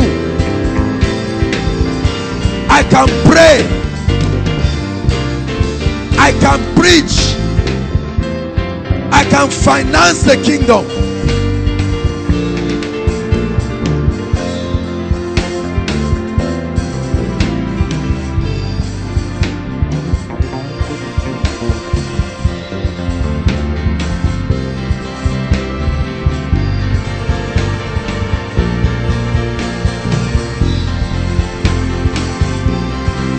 Hallelujah. Listen to me. I can go on my knees and beg you. Don't make this just an emotional thing. It's easy to just feel emotional and just say, wow, because I spoke about hellfire and rapture and books. It's easy for you to be threatened and then just carry the euphoria for 1 or 2 days and it dies back. Take this as a message God is giving you. No matter what you have done in ministry, if souls are not being saved, you are wasting God's time. Hallelujah. Please rise up and lift. If you wrote your prayer, your request, if it's in a book, just lift it up. I want to pray on it. Listen. You are the first agent that will follow up these people. Don't just pray for an anonymous man of God to evolve from anywhere. You are the man of God that God is authorizing tonight to start. Don't fear their faces. I'm not saying you should go and do stupid things without zeal, or with zeal and without knowledge. Just jump into people's houses and inconvenience them. Start with your family members. Your family members will not kill you. At least you can start from there.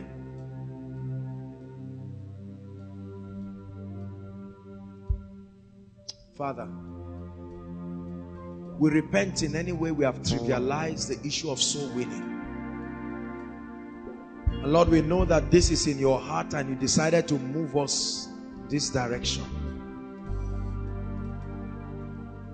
We want your heartbeat to become our heartbeat. We want your cry to become our cry. We want your passion to become our passion. Put a piece of your desire for souls in our hearts and let it be a fire that nothing in this life can quench. Oh, we desire you. We desire you. Put that passion. Lord, I stretch my hands towards these names. There are so many people who are going to hell, whose names are written. Some of them are fathers, some are mothers. Lord, in the name of Jesus, we agree as a family of faith that beginning from tonight, let there be strength strange angelic visitations. Strange angelic visitation. Force them to go for crusades. May they go for meetings. May they encounter men and women of God. And Lord, we pray, especially for those who are not of the Christian faith. Lord, you know that humanly speaking, their minds are made up. But in the name of Jesus Christ, I pray, angelic visitations, encounters of Jesus Christ. As they sleep, they will see his face. As they sleep, they will see his face. In the name of Jesus Christ. As they sleep, they will see the cross. They will see the cross. It will follow them everywhere they go. We ransom their souls from the pit of hell. Lord, we will not stand in heaven and watch our loved ones enter that wide gate of hell. We will stand and we will rejoice. Put a passion in us to win souls. Let it not just be a religious evangelical thing. Lord, remind us that if we do not win these souls and we let them die, that their blood will be upon our heads. I pray for everyone. I kill timidity from your life. Whatever makes you ashamed of the gospel, I don't care what it is, whether your inability to communicate well, your poor background, complex that you have about yourself, that limitation is swallowed up tonight in the name of Jesus. May my God give you utterance. May my God give you utterance. May my God give you confidence in the name of Jesus Christ. And I pray that you will not win souls and miss heaven yourself. I pray for everyone that the same way we are gathered in the earth like this, that is how we will see ourselves on that day. We will see ourselves and know ourselves. Therefore I pray, any manner of life represented here, listen to me, any manner of life that the devil is deceiving anyone into and making it look like it does not matter, tonight that power of sin is broken over your life. Every association, every wrong thing that can jeopardize your eternal destiny, in the name of Jesus Christ, receive grace to say no to every appearance of evil. Receive grace to say no to wicked and ungodly relationships. Receive grace to cut away from people who do not love God nor value his ways, in the name of Jesus Christ. And where you need to stand alone, receive courage to stand alone. Where they mock you and say all kinds of things, I release grace for you to still stand.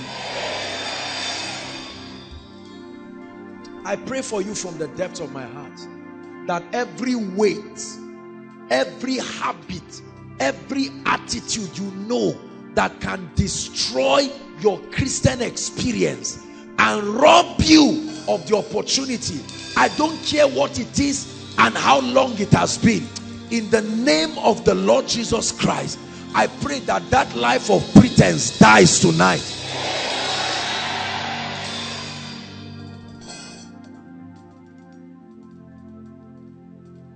And I pray for those of you who have been doing things both great and small for the kingdom, grace to continue.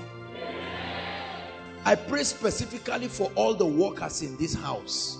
I want you to know that your contributions to advancing the kingdom, the worship departments, the ushers, one day you will see this record in heaven and the Lord will say, this is what you did on earth for my kingdom. And for those of us who are not serious with the house of God, nor the things of God, who are just careless, There is no kind of commitment that you have. You don't give in the house of God. You don't pray. You don't support the cause of the kingdom. I pray tonight that God will speak to you. And that for the first time for some of us, you will say enough of lukewarm Christianity. It's time to plunge in and commit myself truly. In the name of Jesus Christ. For some of you who have been wounded on account of the gospel, you have been misunderstood on account of the gospel, I pray for you, there is a balm in Gilead. There are some of us who have been persecuted because of the gospel. You have been blackmailed because of your Christian integrity. I speak to you, do not give up. A day of reward is coming. There is one who is called the rewarder of them that diligently seek him. You are suffering financially today. If only you compromised on your Christian integrity, that man would have given you money. Now the money is not there, but he's telling on you. I want you to know that the Lord is proud of you. He is watching. A day of reward and recompense is coming. It's coming. It's coming. Beauty that makes this whole earth adore you. Home spent with you. We'll just sing this song once. Here I am to, here I am to bow down. Here I am to say that you're my God.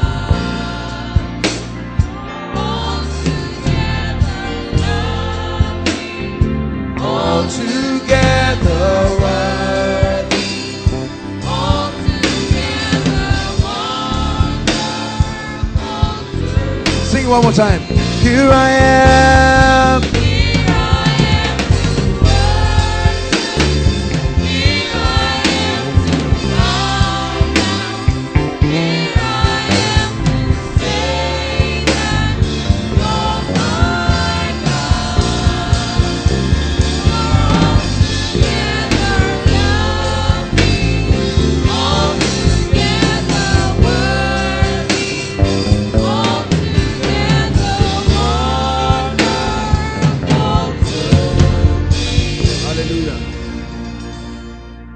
The message for you tonight is to live with eternity in view. Whatever you need to do to remind yourself, I want you to remind yourself, life does not end here. This is the message to you, the personal word of the Lord to you, that there is more.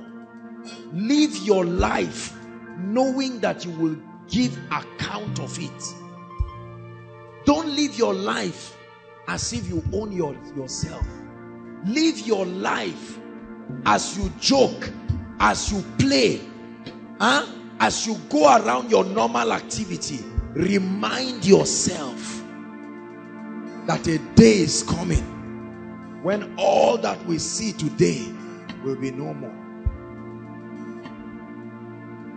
Let it not scare you, but it serves as a buffer solution.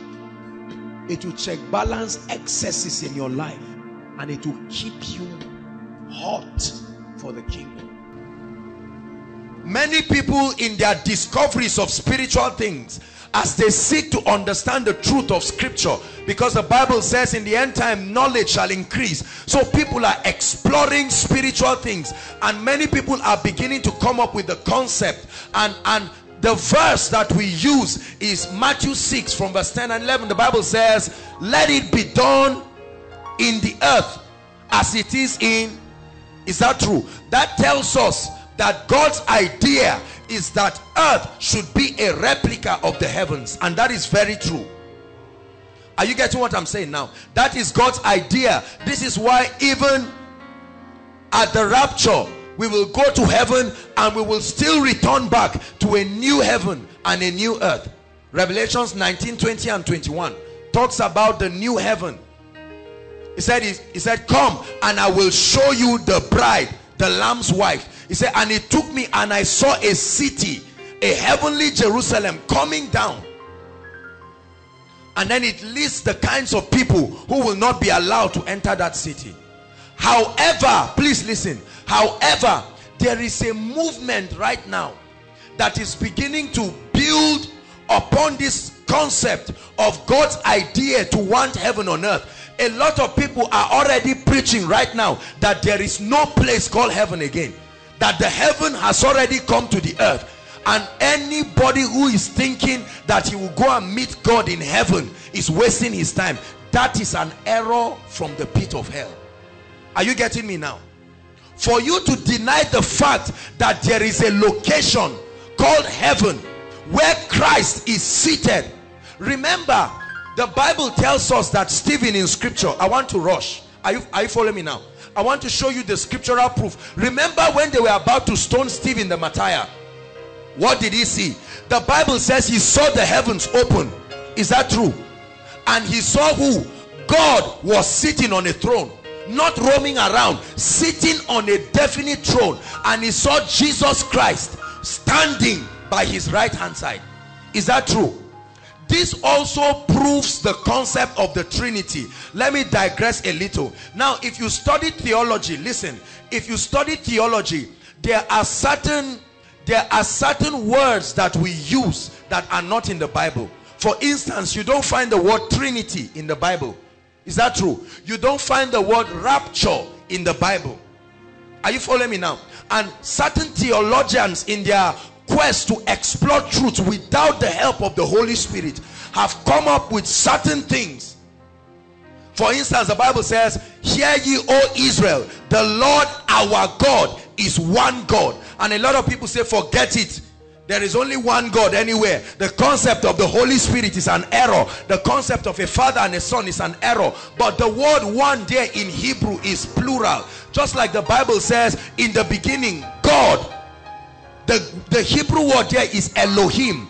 Elohim is plural. The singular is Eloha. So in the beginning, God, the entire entity of the Godhead, made, they created the heavens and the earth. Are you getting it now? This absence of understanding truth with the agency of the Holy Spirit led men now to say, oh, there is one God. In terms of just one person, there is no Jesus, there is no anything like the Holy Spirit, and so on and so forth. And it has brought a lot of error. So I am showing you, I'm going to show you in two places, because scripture says, in the mouth of 2 or 3 witnesses is any matter established. Is that true? Number one proof of the Trinity. Remember, in the baptism of Jesus Christ. So we see the Word, who is the second person of the Trinity there, and John is about to baptize him. Is that true? The Bible says, as soon as he came out of the water, what happened? The heavens were opened again.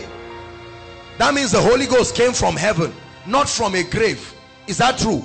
The Holy Ghost came resting upon him. We see another entity of the Trinity, and there was a voice from a separate entity saying, this is my beloved Son, in whom I am well pleased, hear ye him.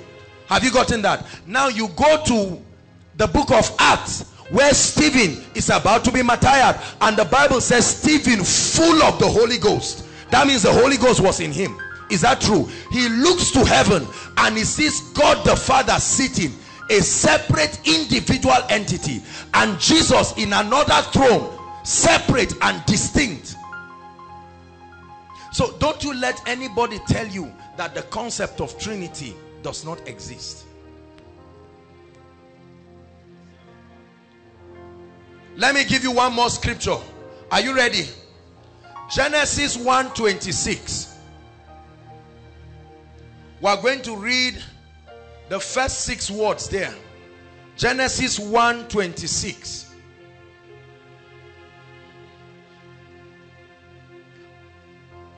Or the first 5 words, really. Are you ready? 1 to read. And God said, let. It didn't say let me. And God said, let us. Who are the other people? And Eloha, that's the word there. One of the Trinity said, let us together make this entity called Adam, man, Hallelujah. Very important. While Jesus walked upon the earth, he was full of the Holy Ghost. Is that true? Yet he kept talking about his Father. He kept talking about his Father. He kept talking about someone else that was not him. Remember, he said that it is expedient that I go, for if I do not go, the Comforter will not come.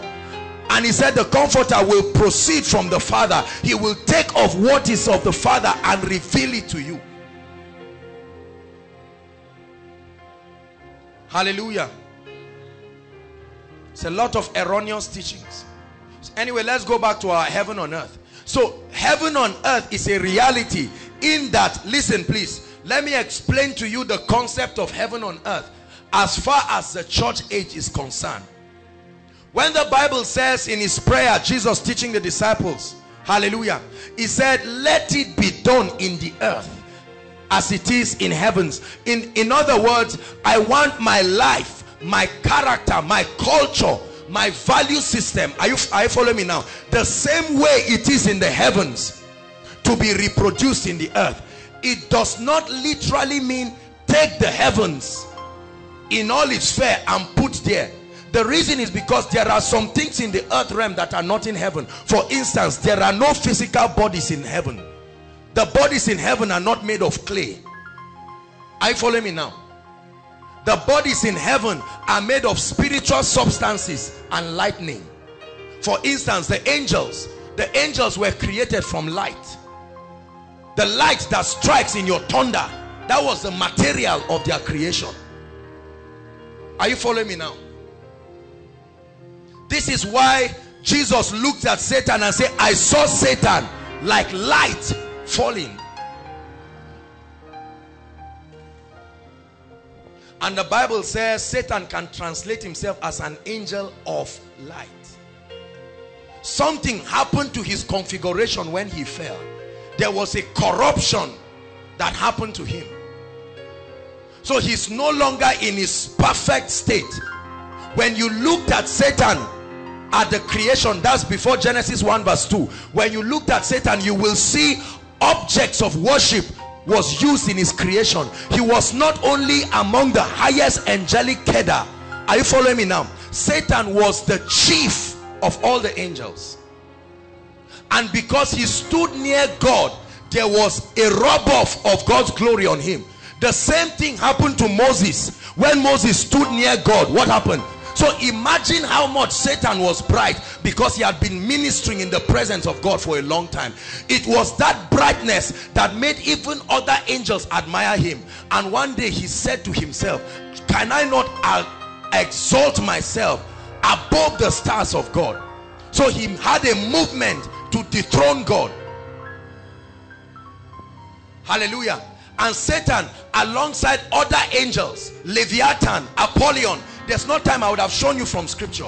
These were the spirits that came together. Satan did not lead the rebellion alone. No single man. The Bible tells us in the book of Revelation that 1/3 of the angel joined Satan's party, and together they all fell. 1/3 of the entire angelic host. They are the disembodied spirits we call demons today. This is why their operation in the earth realm is illegal. Are you getting me now? Because their body was not designed to function in the earth realm. Please, are you getting what I'm saying now? So they can downgrade themselves. This is why there are angels that can appear in human form. They are called ministering spirits. Are you getting me now? These are the angels that can appear. How many of you have had these kinds of encounters that someone came to, or had testimonies that somebody came to rescue another person having a material body, but they didn't see the person again? These are ministering spirits. I've had one of those encounters. I've shared it. How that one time I was in Abuja, we had Maraba, and I came down from a bus and left my wallet there. Hallelujah. When I left my wallet, I just realized that the bus had gone. It was a busy market. I didn't even know how I was going to get that. And then Manasseh took a bike to run and go and look for the bus person. While he was going, there was no hope. The next thing, I just saw a man limping with my wallet, and he came and gave it to me. That was it. Real solid experience.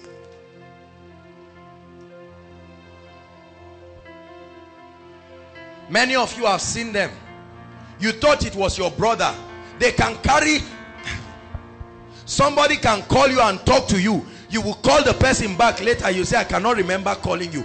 These angels they are the manifest. The Bible says, are they not ministering spirit, sent to minister, to serve they that be the heirs of salvation? They are the ones that lead people to meetings. Sometimes they just come and knock, and you think it was the same person, whereas that person has come for koinonia already.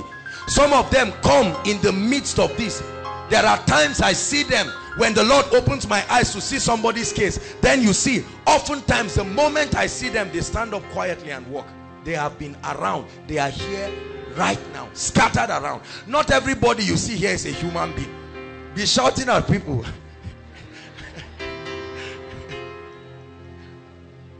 You see why it's good to be well behaved in church?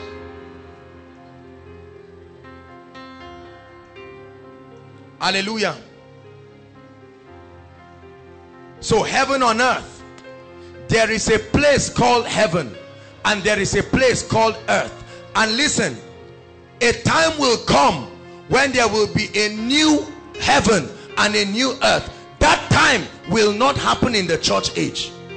Are you getting me? Please don't confuse yourself at all.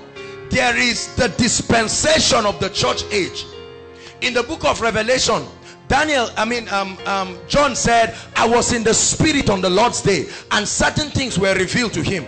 Is that true? And he said, write the things that were. What are the things that were? The things that have happened in creation until the dispensation of the church age. The things that are the things that are encapsulated prophetically in the 7 churches. It represents the 7 dispensation of the church age. And then from Revelation chapter 4, he now told him, come up hither and I will show you.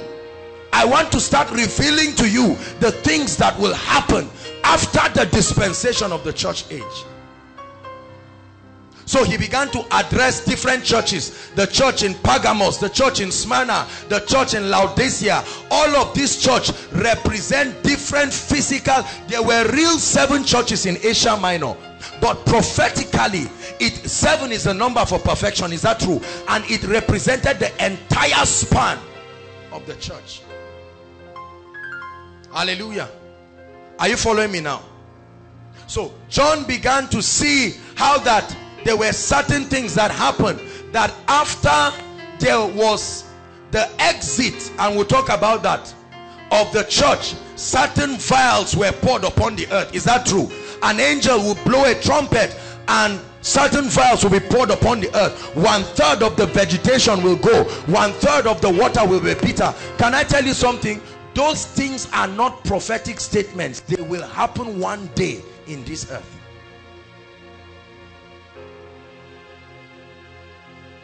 Hallelujah. Praise the Lord. So an unbalanced teaching of heaven on earth. Heaven will come to the earth, but it's not going to be this kind of earth. Are you following me? Look at me. I want to say something that is going to shock you now. Look at me. How many of you have heard of the Garden of Eden? Now I want to shock you. The Garden of Eden was only brought to the earth as an adumbration of what is going to happen in the book of Revelations. The Garden of Eden was not pure earth. That's why it has not been found till now. It was taken away when man came out. The Garden of Eden is still intact. Let me prove it to you. Realize that there were 2 trees in the Garden of Eden. One was called what? The other was called what? Go to Revelations and see the same tree of life there again. Nothing has happened to the tree. The tree is still there.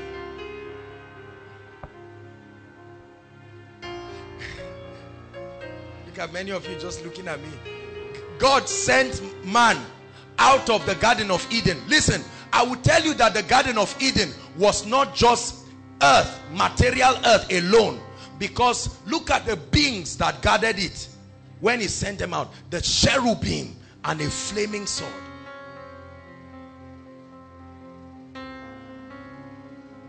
Hallelujah. So heaven will come to the earth, but this is after the church is raptured. All right, so that's number one, great deception. The unbalanced teaching of heaven on earth. For us now in the church age, the concept of heaven on earth is to bring the reality, listen to me please, of the life, the atmosphere, the culture and the value system of heaven, not to dethrone God and carry the entire throne and relocate it to the earth, as many people are teaching now. That is an unbalanced view. Number two, this one is a very sensitive one. The teaching against the concept of rapture. We're going to talk about rapture a bit right now. Please look up. The teaching against the concept of rapture. That's the deception number two. I call them great deceptions. Look up please. How many of you have had a lot of nice teachings by great people saying there is nothing called a rapture, that the rapture will never happen, there will not be an exit of anybody out of the earth? Can I tell you the truth? Listen to me. Don't you let anybody deceive you. Now, the men of God who are teaching these things are not fake. They are genuinely honest. But let me tell you the truth. The best of a man is a man. Are you hearing what I'm saying? This is why in ministry, the word of God, not prophetic experience, must become the absolute basis of whatever it is that you teach people. You teach people things from the word of God and then support it with whatever relevant experiences that are consistent with the word of God. 1 Thessalonians 4. Let's answer this question once and for all. Is there an event that will happen in the world where there will be a massive exiting of people? Because a lot of people have preached it, written books about it. Some of us have even believed it, that there is nothing about the rapture.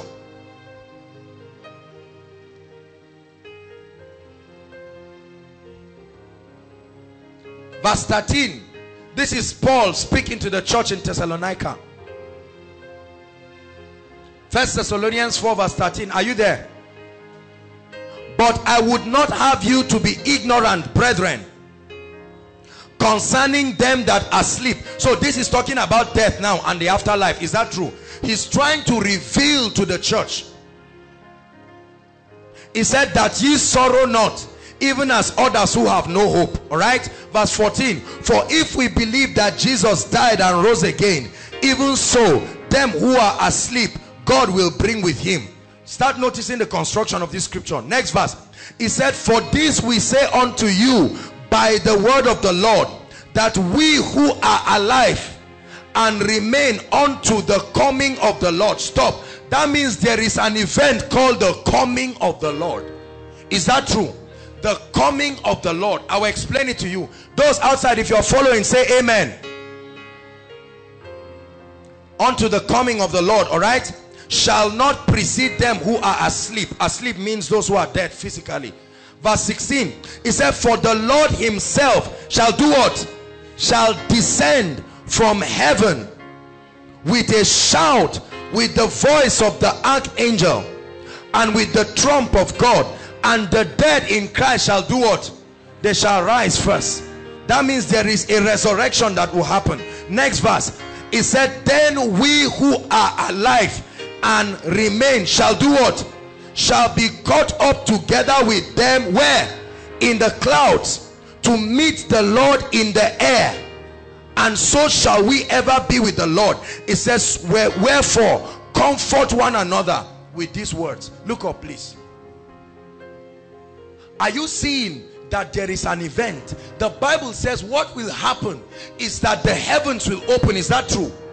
God himself, Christ now, will descend with a loud shout, the shout of an archangel. Can I tell you something? Only those who are in Christ will hear that shout. The Bible says the trumpet will be blown in Zion. It said blow the trumpet where? In Zion. Sound the alarm on my holy mountain. There are people who will not hear that sound. Are you getting me now? So the Bible says he will descend physically. All eyes will see him. But here it is, listen. In the first coming of Christ, his feet is not going to touch this earth. Are you getting me? The Bible says he will descend, and in a fraction of a second, everyone who has ever died in Christ, whether it's in your bedroom before you built your house or wherever, the Bible says they will all come out at once with glorified supernatural bodies. They will be the ones to be honored first because they died in Christ. We who are alive, instantly as they are being translated, this body will be changed. The Bible says, listen, that's when we say, oh death, where is your sting? Because we will now look at our bodies. This is a material body. It was that body Jesus resurrected with. That's why he entered inside the room. He didn't need to knock. He just entered and said, all hail, all authority in heavens. He resurrected as the firstborn among us who are coming. Before he died, he was the only begotten son, but he's no longer the only begotten son. He's now the firstborn. That's why all those who died before Jesus were kept in the bosom of Abraham. They could not have resurrected. It will stop Jesus from being the firstborn. He was the tithe of God. Are you getting me now? The first fruit. After his ascension, the Bible says graves opened and other people now followed him. Are you understanding now? So there is an event called rapture. Whether CNN believes it or not is irrelevant. Whether Freemasons and the Illuminati and those who control the media mock and scorn at it, whether our brothers and sisters laugh at it, can I tell you, I see a lot of people mock God with audacity. The Bible says before the Son of Man comes, it will be as it were in the days of Noah. What happened in the days of Noah? He said, build an ark. Judgment is coming. When Noah was building the ark and calling all the animals, some people were laughing at him. But the Bible says at a certain time, God closed the door and it began to rain 40 days. This is how it will be. As in the days of Noah. Some of you, every time you hear these messages, you laugh at it because you think it's just some story that you did in Sunday school. Whether you believe it or not, there are some of our parents today, they have read books and read books and read God out of their life, and they do not believe. They say it does not sound logical. Do you know something? Let me give you a little preview of what will happen when we check out of this place. The Bible says even death will run away from people. This death that everybody is running away from, some people will come to the mountains and say, fall on us. If a mountain is falling on you now, won't you run? But the Bible says compared to the horror that will happen to the earth, people will beg the mountain to come and crush them.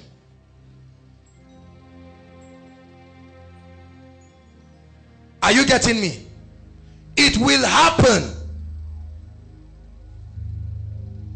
By that time, we're out of this place.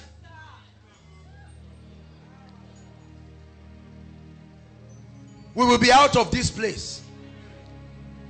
Many of you are not living like missionaries. The Bible says Abraham sought for a city whose builder and maker is God. Let me tell you, if you do not live with eternity in view, you will live a useless life. I don't care how many houses you build. I don't care how many wives you marry and how many other concubines you have. I don't care how many books you read. If your eternity is not secured, you are of all men most miserable. Let me announce it to the body of Christ now. There is an event, whether you call it the rapture or give it your own tribal name, it doesn't matter. But I'm saying there is an event, a mass exodus of people out of this earth. Look at me. Can I tell you something? When that event happens, the earth is going to witness the greatest catastrophe. Think about a man driving people in a luxurious bus and he disappears. The danger is those in the bus will not die. Yeah. Those who are laughing, keep laughing. Can I tell you something? The Bible will become a bestseller instantly after the rapture. It will no longer be a subject of devotion. It will be the only trusted roadmap into what is next. Philosophers and historians will look for the Bible. My Bible will be there. I will drop it for whoever thinks we are joking, because we will be with the Word himself, the author.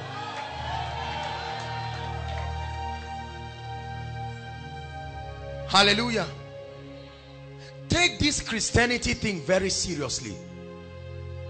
When we were very, very small, those who got us saved, let me tell you, they did not work miracles, but they had a depth of conviction as far as salvation and eternal reality is concerned. But right now what we have in church is that people have pressed to the power dimension. We are working miracles, we have prosperity. Many pastors, many bishops, many people do not even know the prophetic destiny of the church after this life. All they know is where they will buy land for church again, or where they will do this, or where they will do that. But they do. What will happen? God will punish you as a man of God if congregations keep coming to you and you are not honest enough to tell them about their eternal destiny. Maybe there are very few conferences where they talk about the reality of the eternal destiny. Look at the way people live on earth, amassing all kinds of things. When you think of eternity, you will see the folly of mankind. Jesus adumbrated it in the story of the rich fool. It was not money that made him a fool. It was his mindset that he did not have eternity in view. He gathered all he had and found security in it and said, my soul, not my body. Prosperity does not touch the soul. He said, my soul, let this money secure you. And he said, you're a fool. I will prove to you that money is only relevant in this realm. Tonight, your soul will be demanded. There are many people who have sat down concentrating on money, on church growth, and different aspects of the faith, and they just died unprepared, and many of them today are in hellfire. Are you hearing me now? Nobody can plead. There are judges in hell, so who will plead for you?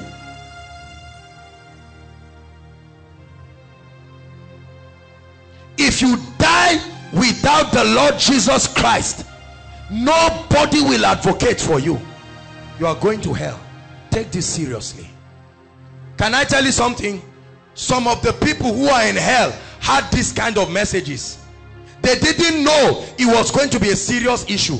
They didn't know they were going to die very soon.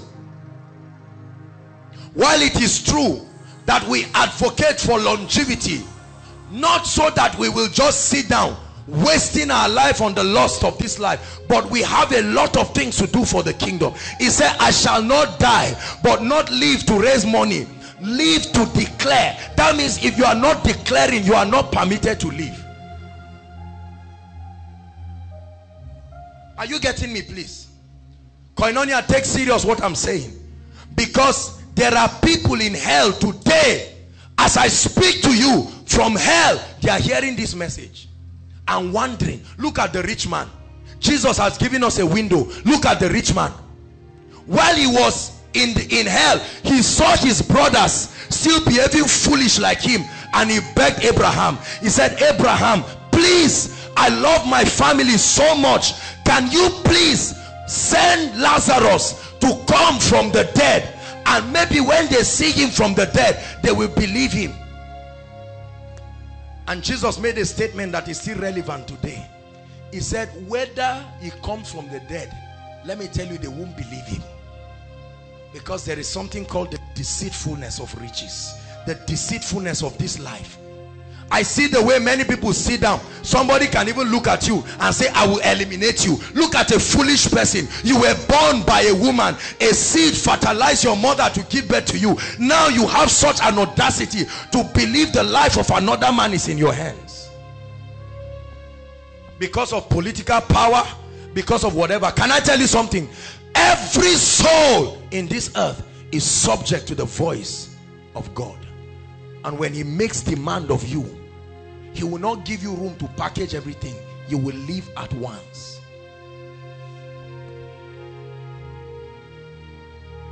Are you listening to me? This is a very, very important message tonight. There is an event called the rapture. A day will come. I don't know if I will see you, but I guarantee you, if you make it, you will see me. Because I'm taking my life seriously. The Bible says, Paul speaking said, let it not be that after I have preached, I myself, all this apostle thing you do only ends in this realm. No demon has called one person apostle. Are you getting what I'm saying? You will not carry your parish to hell or to heaven. You will not carry your money, whatever you have. You won't carry your certificate. There's no need. Never allow westernization and education and social orientation to preach you out of this truth. Our fathers died. The missionaries that came to this country died with this one single message. They did not tap into the area of divine health, and malaria killed them, but at least they died in Christ. They are resting at the bosom of God today. But there are many erroneous teachings, many ministers camping around some devilish teachings, teaching people that this life, they will remain forever here at this state, and that there is no rapture. Oh, there is. My Bible tells me there is. I just read it for you. Jesus is returning. Are you listening to me?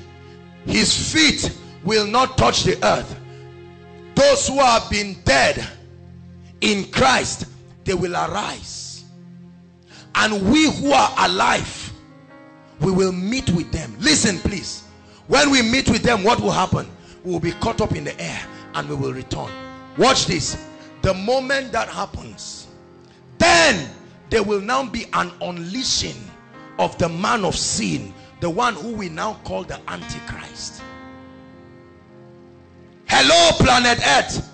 There is the Antichrist. He's not just a system, he's also an entity.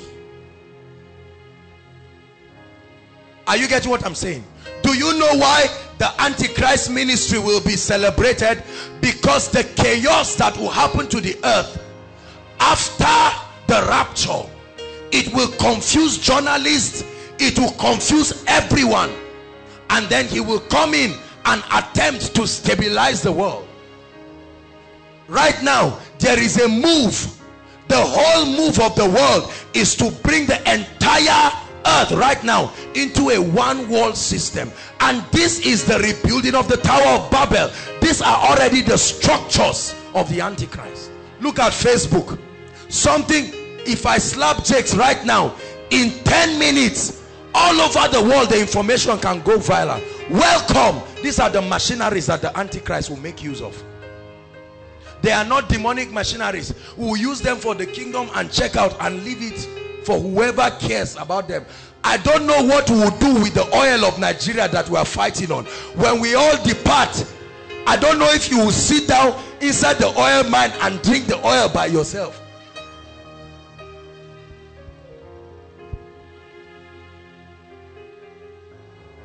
There are some of you, is your quest for marriage that will take you to hell. You don't want to hear anything about God. If the teaching is not on how to force your husband to come into your life, you are not ready.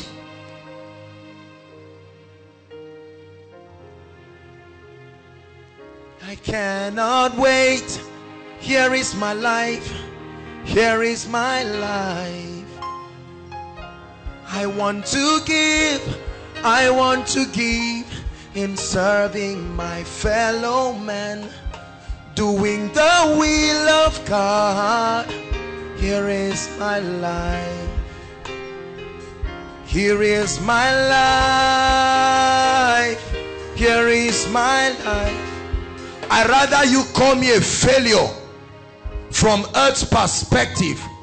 I'd rather have a ministry where these are all my members and I'm sure every one of them is going to heaven, than to have a crowd of people. There are many congregations in Nigeria that are on the highway to hell.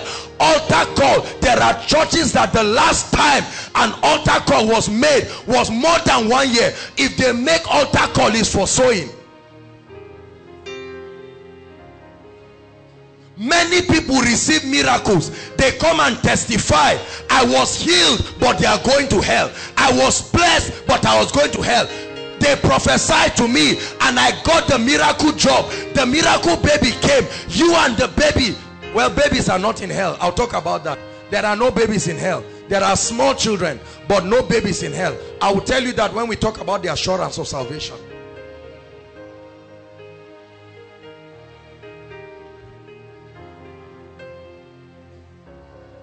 I want to ask you a question right now. Is your name in the book of life? Please look up. I'm asking you a very serious question. I'm not asking your neighbor. Is your name in the book of life? I've had another teaching. There's no book of life. What is all this? This Bible is clear. God gave people wisdom to interpret it in English to help us. What is it about the book of life that you don't understand? The Bible says books were open. I read it last week. It said, and then another book was open, and it was called the book of life. It said, whoever's name, whether you are a preacher with Rema, if your name is not found in the book of life, the Bible says you will be cast into the lake of fire. Please take it seriously. That you bear the title apostle and prophet does not take your name to the book of life. Are you hearing what I'm saying? That you can quote Genesis to Revelation does not put your name in the book of life. Please take what I'm saying seriously.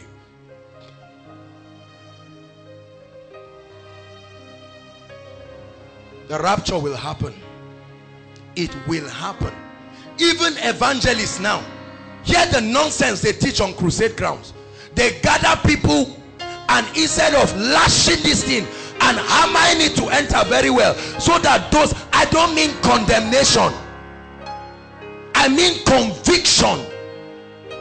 In the days of D.L. Moody, let me tell you something, when they preached, the power of conviction that left, people were caught up and they saw visions of hell at once and they returned.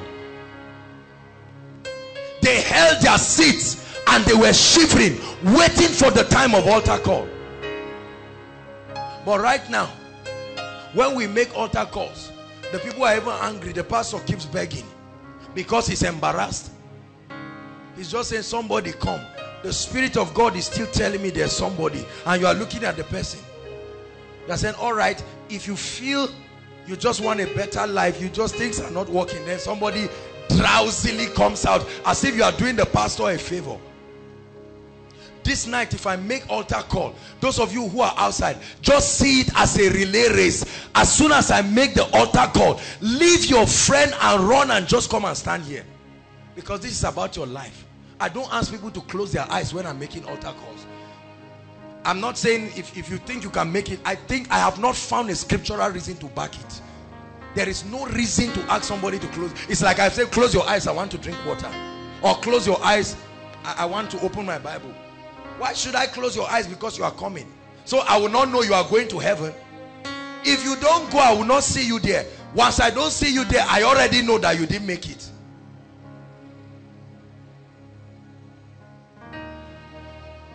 There are many Bible study teachers who are going to hell. There are many follow-up committee chairmen who are on their way to hell. They just gave them church appointment. They will finish drinking beer and do everything and say, all right, come. According to the manual of this church, right now that you are in Christ, desire the pure milk of the word, blah, blah, blah, blah, blah. And while you are talking, this person has never given his life to Christ. It's just that he has stayed so long and he has caused so much trouble in the church. During the board meeting, they said, just give him.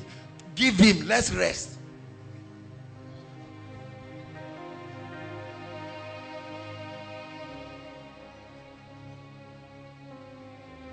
Jesus is coming.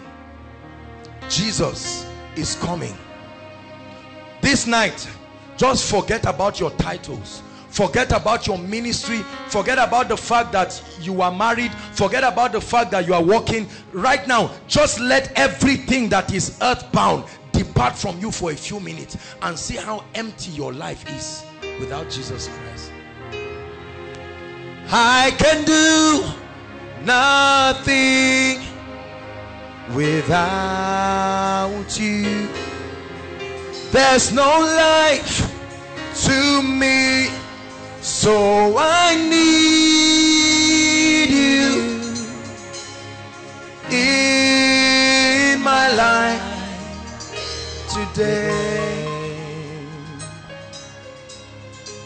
This is one of the biggest deception in the body of Christ right now. There are even people that they pronounce salvation on because of the good deeds they have done to church. Look at me. I will tell you where this error came from. Remember, Jesus said, whosoever sins you forgive is forgiven. Remember, he said that to his disciples. Now, a lot of men of God or people believe they have the exclusive right to come and tell you, I set you free. Whether you feel the remorse of sin or not, whether you are ready to get born again or not. Pastor, I was strolling by a car showroom and I thought that this your suffering, let me alleviate it, and I bought you a home and you say you will make heaven. No, it's not a prophecy.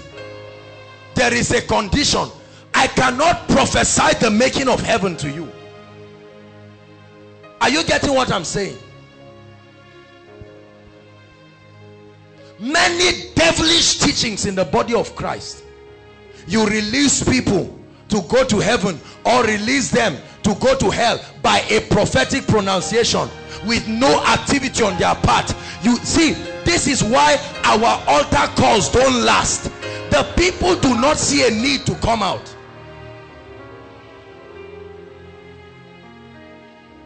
Hallelujah. Before the people come out, we put handkerchiefs here, then we put tea, or we put something and say just come out, and there are counselors waiting with handkerchief to embrace you.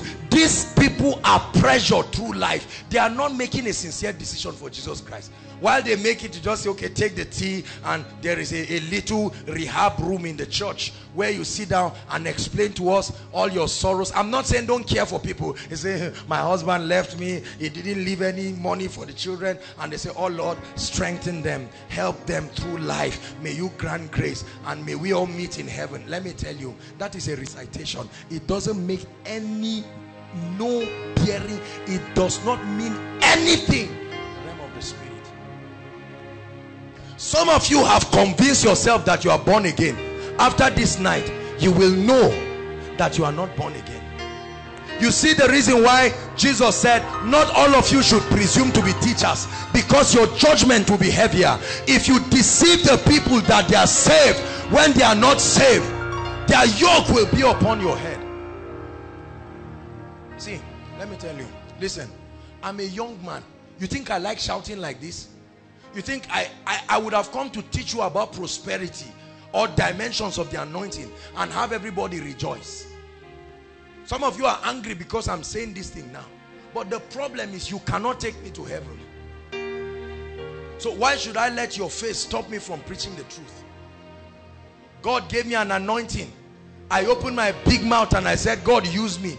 God said, yeah, you mean it? He said, yes, use me. Now he has given me the anointing. If I sit down and say, I don't want to offend Aaron, so let's just say there are many ways to God, really. It just depends on how fast you get there. Jesus said, I am the way.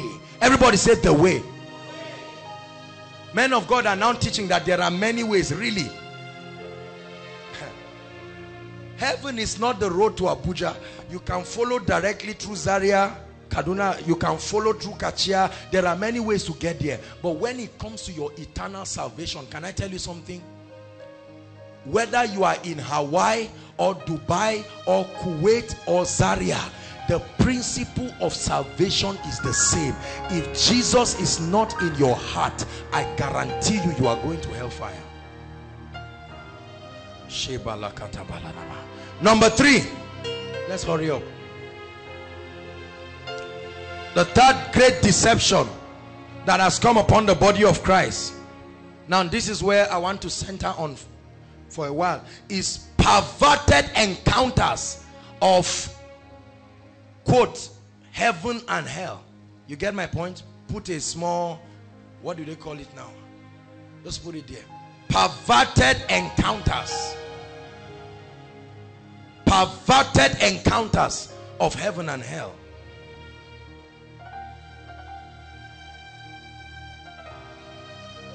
Matthew 24:24.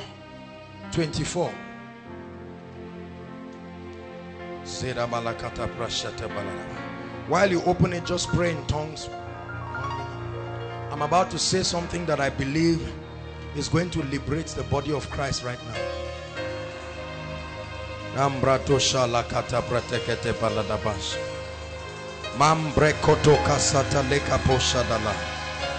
Zekete kata brakata balada bakata fragada balada bakunda prato shatala bakuriata.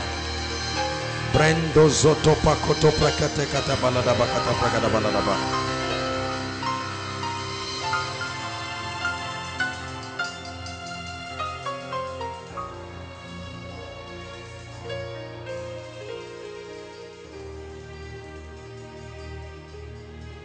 Are you there? Matthew 24.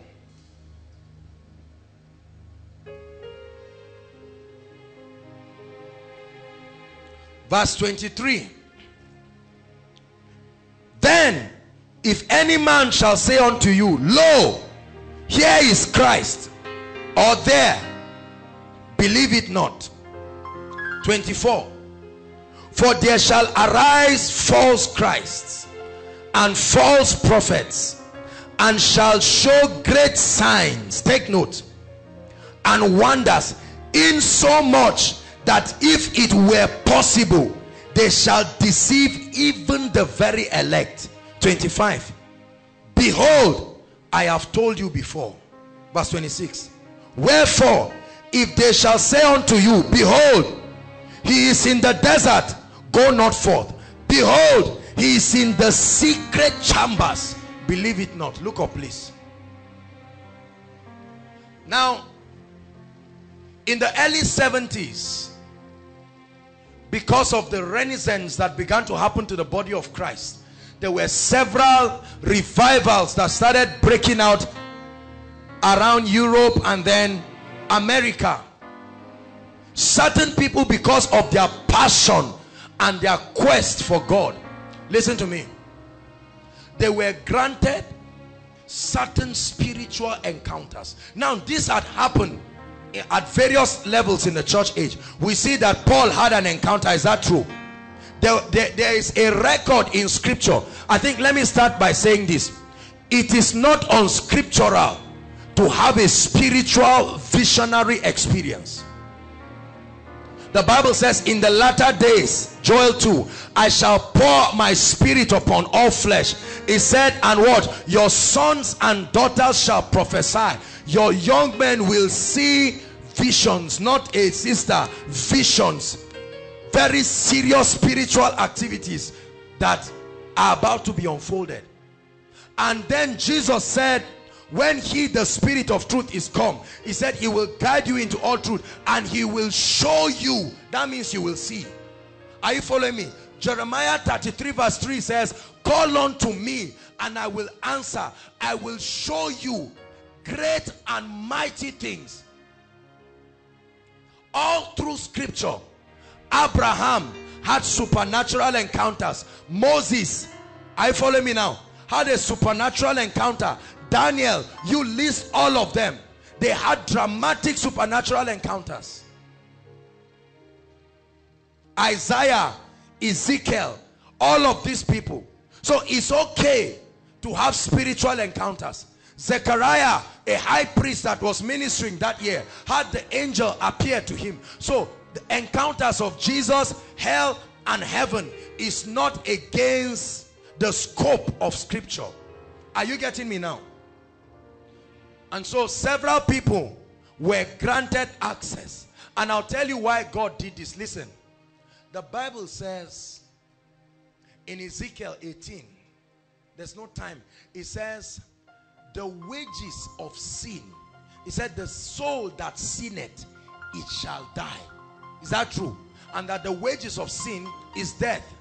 And then the Bible says that, paraphrasing now, the prophet speaking, he said, is it God's desire that a sinner should perish and that he will not return and be delivered? So God's desperation for the salvation of mankind, God saw the degree of perversion, and he saw that whatever needs to be done to help man understand the reality of his eternal destiny. Are you listening to me? And then out of that compassion, God began to call certain people into these experiences. He appeared to them. He showed them heaven. He showed them hell. They saw their loved ones so that they will come back with powerful messages. Now listen. When this started, those who were caught up were not even asking Jesus that they wanted to go to heaven. Are you getting me now? Back in the 70s, he appeared to them and he categorically told them the reason why he appeared to them. And he took some of these people to heaven. They saw the glories of heaven. They saw the angelic. They saw a lot of things. And then he took them to hell. Some of them saw their loved ones. They saw the different chambers of hell. And they had the opportunity to talk with certain people. Is that true? They came back to this physical realm and you could see the effect on their physical bodies. For some of them, when they came back, they stopped whatever they were doing. It took them years to recover because of the reality of the imprint of what happened to them. Praise the Lord. And you can see that their encounter yielded fruits, because they were going around evangelizing and teaching people, and everything that they taught was not just based on the experience. It was based on the word, supported by those experiences. Listen, when this strategy started becoming effective from the 80s down to the late 90s, Satan started perverting it with what I call false spiritual experiences. What did I say? False spiritual experiences. Certain people started having beings that were superhumans. Are you listening to me? Appear to them and then started bringing messages for them. Started taking them to astral realms, taking them to certain planes that were not pure heaven. But because the realm of the spirit is a vast realm, are you getting me now? Some of these people had encounters and they came back with so-called experiences from Jesus, from hell, from planes, and you can see that the messages that they brought only ended up bringing fear and condemnation, not conviction, to the body of Christ. Are you getting me? To a point that even those who were born again were now doubting the validity of their salvation. They started coming with ridiculous conditions that no human being can fulfill to meet heaven. Are you getting what I'm saying? The devil started mixing these things. And I will show you that this is consistent with Satan's character. The Bible says that Jesus planted wheat. And then in the night, what happened? Satan quietly came and planted tears. Are you seeing that is scriptural? And when the vine dressers came and saw it, they said, Master, let's block it. And he said, no, leave it. Because in the bid to correct it, you may injure the experiences that are true. Let them grow. Let the experience mature. Then you can now start filtering it. Emmanuel, all the world is calling your name. Emmanuel, when you come again. Emmanuel, and the church will see your holy face. Emmanuel, when you come. I happened to stumble across a number of these great articles. One of it disturbed me. It was somebody who was not a believer, and he seemingly died and went to hell. And when he got to hell, the escort that took him to hell, listen to me, started listing almost all the men of God that have labored for the kingdom and died. I don't want to begin to mention names, but let your mind grow wild. Anybody you know that church history has spoken, he said they saw them in hell, and that in hell they began to tell him the names of other preachers who were here in heaven, I mean in the earth realm, who are also going to hell. And the person brought the article with a loud cry, and they began to write books and publish it around. Hallelujah. Now I'm going to tell you a few things that some people have come back with that they said made people to go to hell. I'll just list them at random. Hallelujah. A lot of people have come back from hell and heaven and said when they went to heaven, Jesus told them all the ladies wearing trousers are going to hell. All the people who are not covering their hair are going to hell. All the brothers with plenty hair going to hell. All those on jeans going to hell. Anybody that wears a watch that is expensive like this, you are going to hell. Those who do not bring offering in church, going to hell. If you look at a sister and just say, ah, this lady is beautiful, please don't laugh. I'm not mocking those people. I'm trying to communicate something serious here. Are you following me now? If you have a beautiful church with a nice pulpit and you are organized, it's a sign that God is not with you. If you're a man of God and you have a crowd, there is every probability you are going to hell. If you are rich and you are a millionaire, you are going to hell. So they came with, if you are wearing bangles, if you wear any nice earring, you are going to hell. If you use cream or a nice perfume, this is a sign you are not serious with the agenda of God. You are going to hell. So different, listen please.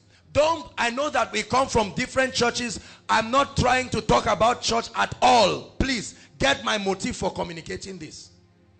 And then other people said they went to heaven and saw certain people that were not close to anything God. They said they saw them in heaven. They were gloriously seated, adorned with white robes. And now they began to confuse people in the earth realm. Hallelujah. Other people also said that they went to hell and they went to rescue others that were in hell and brought them back to life. I've read some of these things. So these are not hearsays. To the extent that they went to begin to mention the names of men of God. I've not seen my name in any of the books, but who knows? Who knows? Very soon somebody now will go and say he saw that they have already written it. Just finish what you are doing and come back. Now listen, let me tell you what this will do to a new convert. Let me tell you what it will do to a new convert. If you are looking up to a man of God for spiritual direction, are you getting me? His spiritual life is serving as an encouragement to push you, and they now say that man of God, they have already signed the document that is going to hell. Can I tell you something? I want to prove to you scripturally, it is impossible to conclude about a man in the earth when he is still alive. So that makes that thing a fallacy, because the Bible says it is appointed unto man once to die. After this, judgment. Judgment is not before death. Hallelujah. A lot of people read the Bible as storybooks. Now go to bookstores and see every kind of divine revelation book by any and everybody. Listen, spiritual encounters do not renew your mind. your mind is renewed by the word of God, visions can be corrupted according to the residue of Babylon that is left in your mind. I can prophesy out of an unrenewed mind and miss the spirit because my mind has not come into alignment. Why will Paul cry and tell the church, my little two children of whom I travail until Christ be formed? He was talking to believers. Listen, let me tell you something. Hear me. If I am looking for money right now, and God opens my eyes, I can pervert the gift of the spirit and look at promises account and call your account number and call the name of your father, mother and brother and tell you, go and withdraw this exact amount. Is that the amount you will say it and people will clap? That does not mean God said it. Are you getting me now? The gift may be correct, it came from God, but because I have not stayed with the spirit to sustain the character that will back that level of spiritual delivery, I can pervert it and corrupt it. This is how many men of God have entered witchcraft unknowingly, because they do not know the word. Their entire life is supported by spiritual experiences. So the day God appears and the day a witch appears, they don't know the difference. They download the same message and keep contradicting themselves.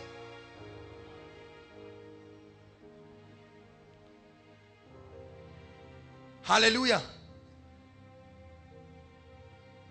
Perverted encounters. Many people, I know a lady who went to seeming heaven. I read her article. I think she was an Indian or one of these ladies, and she said she saw the Holy Spirit as a woman. In fact, Ruach was the name now. She gave it a Hebrew name and said the Holy Spirit is a woman. She brought, there is the book. There is the book. She wrote it. The Way of the Master. These guys that do program The Way of the Master, they were interviewing one gay man that has become a woman. The person said God told him that what he was doing is right. Do you know that there is a gay Bible right now?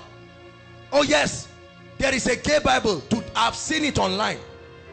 People came with revelations. You see what this distorted revelation, the Bible says, even if an angel comes with another gospel, it said let him be accursed.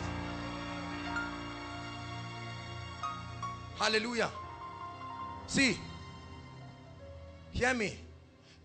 The Lord Jesus Christ appeared to me. Are you hearing me? I have seen him. I have not gone to heaven. I have not gone to hell, but I've been caught up infinite times to the realm of the spirit. And I can tell you the realm of the spirit has a lot of spiritual planes. Are you getting what I'm saying? It's an atmosphere. Many people, the realms they are going to are astral realms. Everybody say astral realms. They travel. You hear them say they went to Jupiter, they went to Mars, they went to Pluto. They came with revelation from Pluto. They met a deity in Pluto, and he told them we are coming to the earth, and they come back and start teaching according to that which they have learned. Many things are transporting themselves from many foreign demonic realms, and they are finding their way to the body of Christ, because many people are trying to do the things that they saw. Everybody lift up your Bible. In this jungle of confusion, this is the only correct roadmap to arrive there. Lift your Bible. If you don't have a Bible, lift what you have, so long as it contains the word of God here. Say, this is my Bible. It's the truth of God's word. It will never change. It will never be edited. It is truth for eternity. In the name of Jesus. Don't sit down with your Bible. Some of us, the last time we read our Bible was over a month ago. All we keep reading, I believe in reading men of God's books, don't get me wrong, but where books replace the book,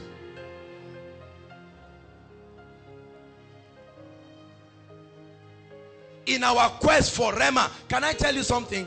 I am frankly not impressed when I hear people bring Rhema. All I want to know is the degree of its agreeableness with truth, because the devil can give Rhema. The Bible says the demons know that Jesus is Lord. That means they can give you lecture.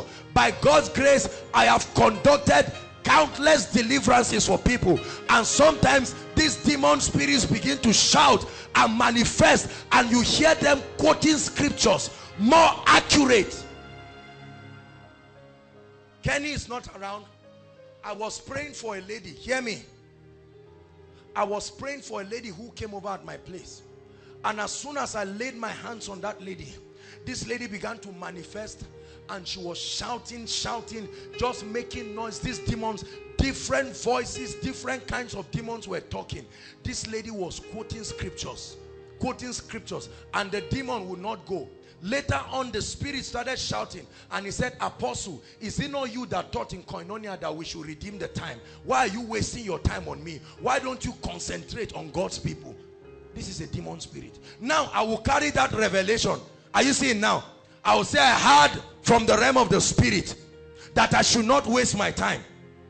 You get the point now? This is, many people use information from deliverances. Is that true? Informations that are supplied. Now listen, here is the balance. The sincere truth is, under God's light, everything tells the truth, including Satan. Are you getting me? Under the light of God, because the Bible says at the mention of his name, every knee shall bow and every tongue will confess the truth. No one tongue will lie. But then the balance is where you stay and begin to receive supply. Please, I'm not criticizing any man of God. Are you getting my point? I'm just communicating to you the truth of God's word. If your pastor or you conducts deliverance like that, we are learning. I believe we are growing. As we grow, we'll find out more. But as far as the word of God shows us at this level, I tell you the truth, there are not many times that Jesus held conversations with demons. And where he did that, it was to reveal to us certain things.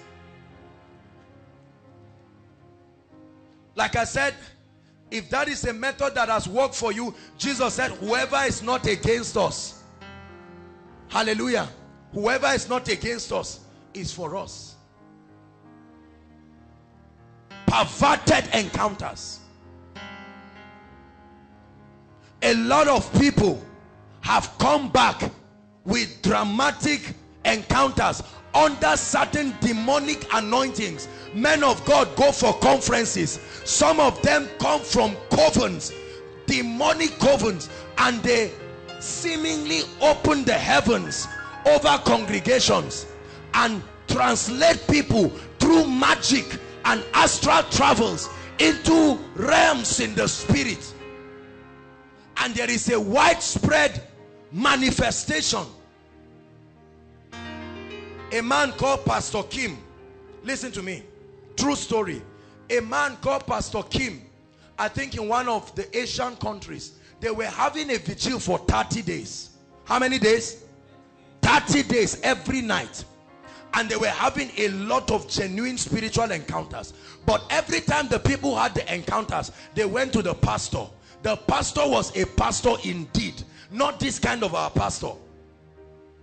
They earned the right to be called spiritual leaders based on their commitment and their sacrifices.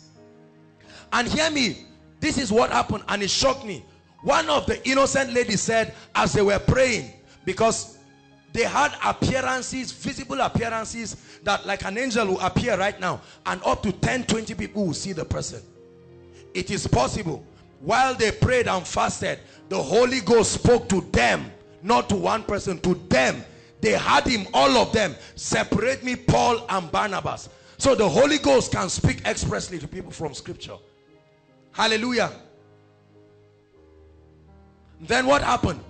This lady, listen, in the heat of the prayer, they were having experiences. The next thing, a seeming Jesus, listen please, a seeming Jesus appeared to the lady and came and said, I am the Lord Jesus. Are you getting me? And when she looked, because the pastor had trained them to discern spirits. Are you seeing a good pastor? Not that he will discern for them and take the glory as a GO. He has trained the members to discern spirits. He has drilled the church to be strong and manifest as the church indeed.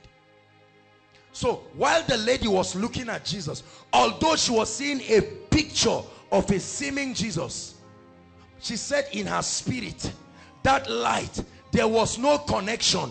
Are you getting me? Deep was not calling on to deep. And the Jesus was telling her, come, I am Jesus, come. And she looked. Immediately, she was comparing his experience with many that have happened in scripture. Because every time he's called the Prince of Peace. So if he appears, there should be the atmosphere that characterizes his presence. But there was turbulence in her spirit. Hallelujah. Immediately she looked at him. And then she said she just looked at him. And she called her pastor. And they looked at him. And the pastor laughed. And she just said, in the name of Jesus, I rebuke you. That seeming Jesus changed immediately into a big ugly beast and disappeared. That would have been another movement founded now. Is that true? He would have called and said, now the things that I speaketh unto you, right? I want to show you another dimension of power. Every time you want my power to move, tell the people to cartwheel 4 times and touch Pastor William's right hand, and all kinds of devilish movements arise from seeming encounters. Hear me, Church of the Lord Jesus Christ. Hear me, Koinonia. Let me tell you, do not reject supernatural experiences, because God is still in the business of doing it. But the Holy Spirit in this day and time must become your best friend. Are you getting me? It is the Spirit together with the bride that will tell the word to come. If you never have any spiritual experience in your life, it does not make you less spiritual. Are you getting me? A lot of pastors have taught. Now they rank people in church according to those who see visions. And everybody come with every kind of junk. You go and see time for prayer meetings. And you see everybody. Praise the Lord. I saw something. What did you see, my brother? Tell us. I saw something. I saw my man. I was in a place. And when I was standing there, I saw my man. And then Pastor Jakes, you will never say anything wrong against him because you. And then Pastor Jakes spoke to him and said, my man, come, I will do this. And you waste people's time telling them lies. A lot of people lie on it. They didn't go anywhere. They didn't see those they said they saw. They said, and the angel told me to do. Let me tell you, hear me. See, if an angel appears right now, the moment I see him, none of you here will be able to stand again. You may not see him, but you will feel his effect. This is how spiritual things work. Let me prove it to you. When Jesus appeared to Saul, they did not see him, but all of them fell at once.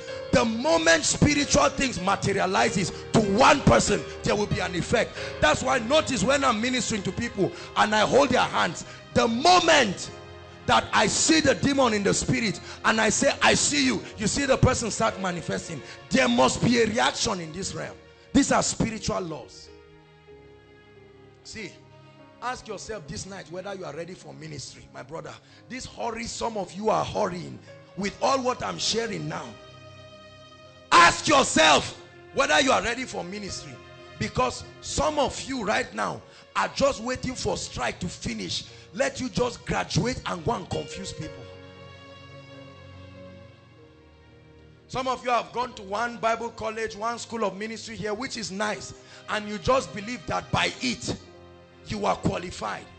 It takes the Spirit to qualify a man. The Bible says he has made us able ministers, not of the letter but of the Spirit. For the letter killeth, but the Spirit gives life. You must eat this Bible if you want to represent Christ. Are you hearing me? Stay with the word. Respect men of God, honor them, but value the Bible more than any man, including myself. When I become more important to you than the word of God, I have become an idol. Are you hearing me? As powerful as Koinonia Message is, let it keep blessing you. But I love God because most of the testimonies that come here are on account of the word, not necessarily just prophecies or that okay this and that happened. The reason why the messages go is because of the word of God that is contained in it. Hallelujah. Say after me, in the name of Jesus. Say, in the name of Jesus, I receive grace and discernment to detect wrong experiences. Now very quickly, right, I want to show you how do you test spirits. How do you test experiences? We're going to round up now and we'll pray. I thought we'll be able to finish because I need to teach on assurance of salvation. If we cannot touch that, no problem. We'll touch on it briefly before we enter a new topic next week. If somebody comes right now and says, Joshua Selman, I think you are going to hell, I'm not even going to pray about it. I'll just tell the person, I appreciate your opinion.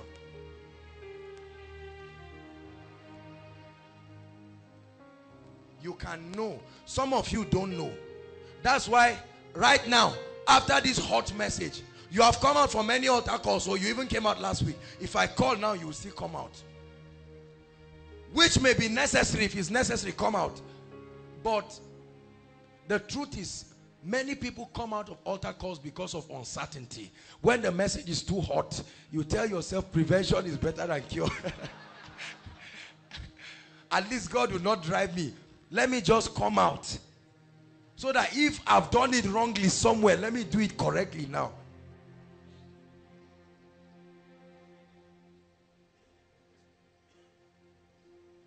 Have you been blessed this night? This should not make you go and start mocking people and say, you, what nonsense is your own pastor teaching like this? No.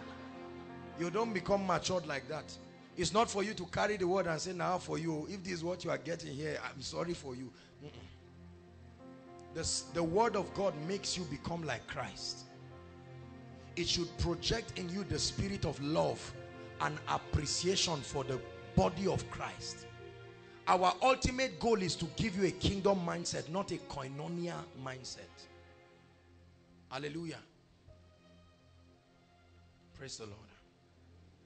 King of kings, Lord of lords, you are faithful and true. Lamb of God, I worship you.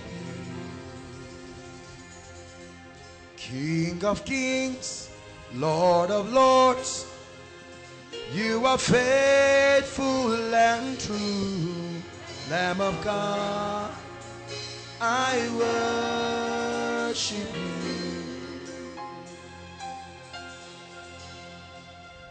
Hallelujah. How do you test spirits? Number one, every activity in the kingdom must be consistent with the written word of God. Whether preaching, whether teaching, whether prophesying, every activity in the kingdom must be consistent with the written word of God. That means if I come to prophesy to you or I teach you and it's not consistent with the universal character of truth, reject it. The Bible says heaven and earth will pass away. Is that true? It said whether there be tongues, they will pass away. Whether there be prophecies, they will pass away. But the word of the Lord abides forever. So whatever is being done, if I come to prophesy to you right now, whether it's a good prophecy or a bad prophecy, number one, you must judge the character of the man delivering it. Are you following me now? If I am angry with Pastor Femi and God gives me a word for him, do you know that most likely my prophetic word will be perverted because it's not flowing from the spirit of love? So even where God has stopped the prophecy, another spirit will take over and I will say something else that God did not say. That's why you must minister in love. Number 2, the Bible says, this is how you know the spirit that is of God and the spirit of error. He said, every spirit that does not say Jesus is Lord, every spirit. What scripture is that? 1 John. I think 1 John. Let's find it. It's important. We'll find it and then we'll pray.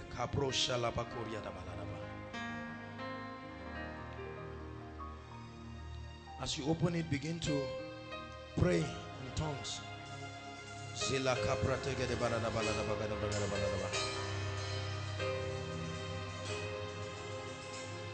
That washes our sins away.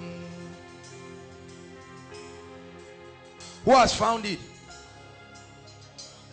4 verse 1. Thank you, good Bible students. 4 verse 1. 1 John. Some of you have no hope of opening anything. You have never ever opened it. You don't even know that it's there.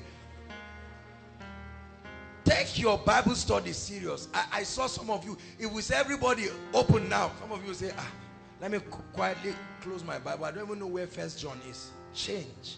Change. We don't condemn you.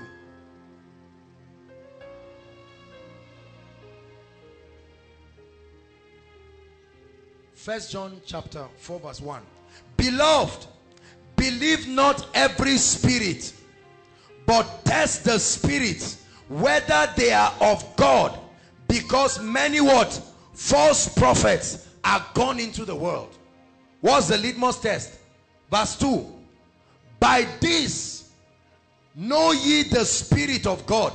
He said, every spirit that confesses that Christ is come in the flesh is of God. Verse 3. And every spirit that confesses not that Christ is come in the flesh is not of God.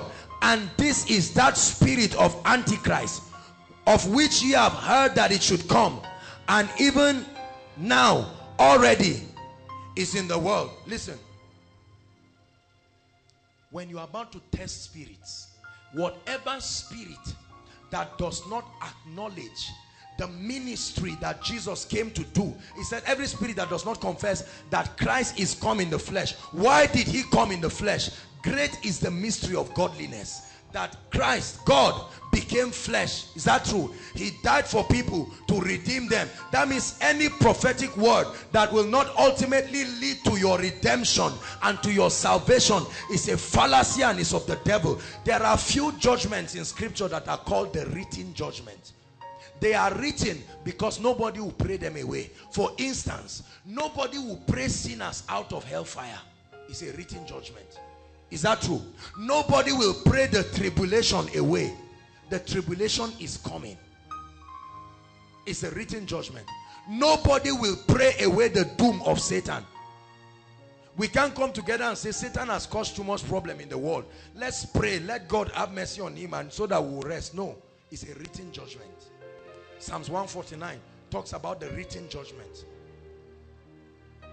But as long as a human being, listen please, if I am a man of God today and I walk to Mike and I say, Mike, your case, there's no hope again. Are you getting me? You are going to hell. There is no case. This is a perversion. It's not the Spirit of God, because there is hope for the living. He who is just, so long as you are alive. Are you getting me? The condition, listen please, there is still a condition for you to be alive, and it will be a hopeless condition. Let me tell you that. It is called when you have a reprobate mind. The Bible says a time came when God himself was weary, and it repented God that he made men. Is that true? The Bible begins to talk of certain people whose conscience has been seared with hot iron. There are people today that even if Jesus Christ walks in Zaria for 100 days physically, they will look at him and say, Jesus, yeah, where from again? I thought you came here yesterday. But they will not repent. Because Jesus walked for 33 years. They saw him. Some even escorted him and watched at the cross. They still died and went to hell. there were two sinners by his left and his right. Is that true? One of the sinners went to hell. One of the sinners went with him in paradise. You are the Spirit of God. I feel your touch in my life. Holy Ghost, Holy Ghost, Holy Ghost. Hallelujah. I'll give you 3 points. What did I say? The first point is testing spirits. It must be consistent with the universal character of the Word of God. Listen, because of our personality differences as preachers and the vessels of delivering the Word of God, you can see a man of God who is very quiet. There are some of you that a man of God is quiet does not make him genuine. It's just his personality. There are other people like me who can be talkative. I say, this guy is talking too much. Like this is not of God. If it's of God, he will be quiet. No. You don't judge spiritual things by people's personality. Elijah was a temperous person. Are you getting me? He called down fire at once. He didn't even waste time. There were other emotional prophets like Jeremiah who were always crying. Is that true? They were called weeping prophets. It was him that wrote Lamentations. He was lamenting.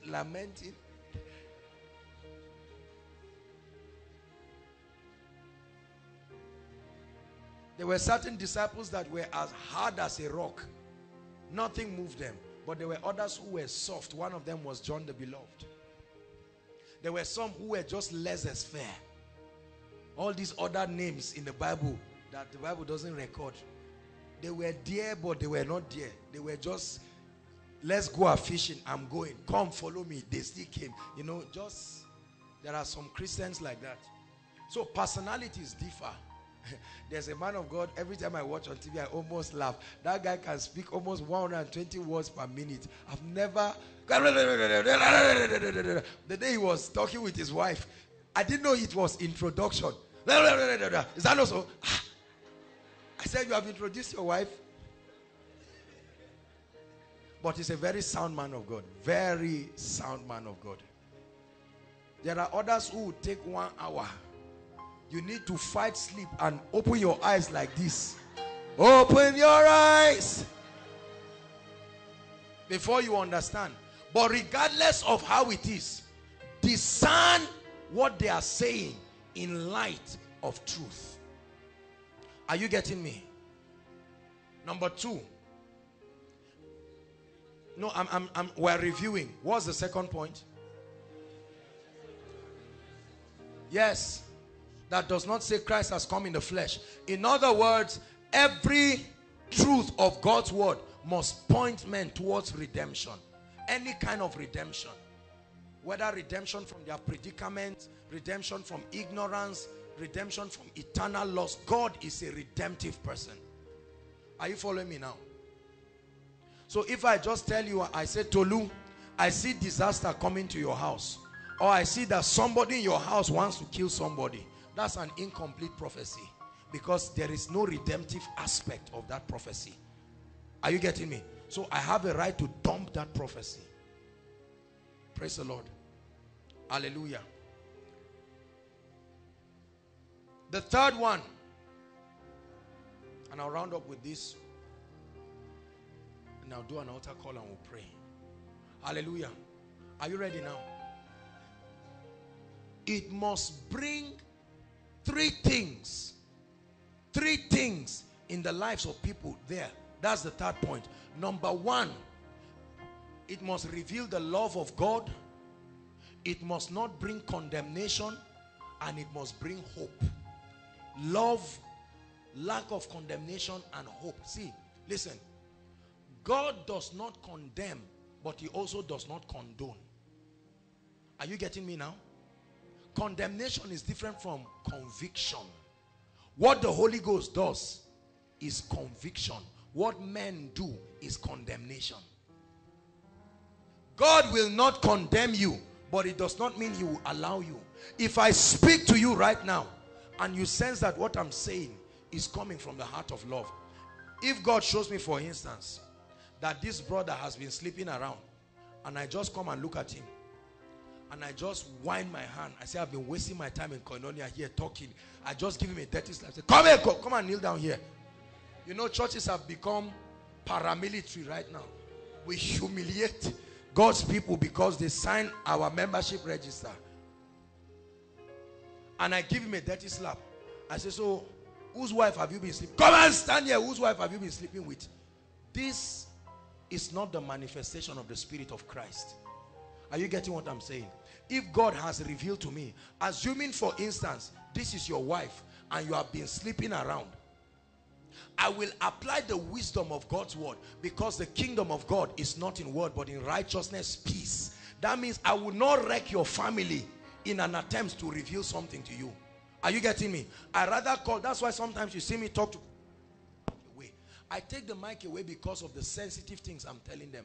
I heard of a story of one zealous man of God whose wife, a preacher's wife, has been sleeping around in a church. He's a prophet, a true prophet.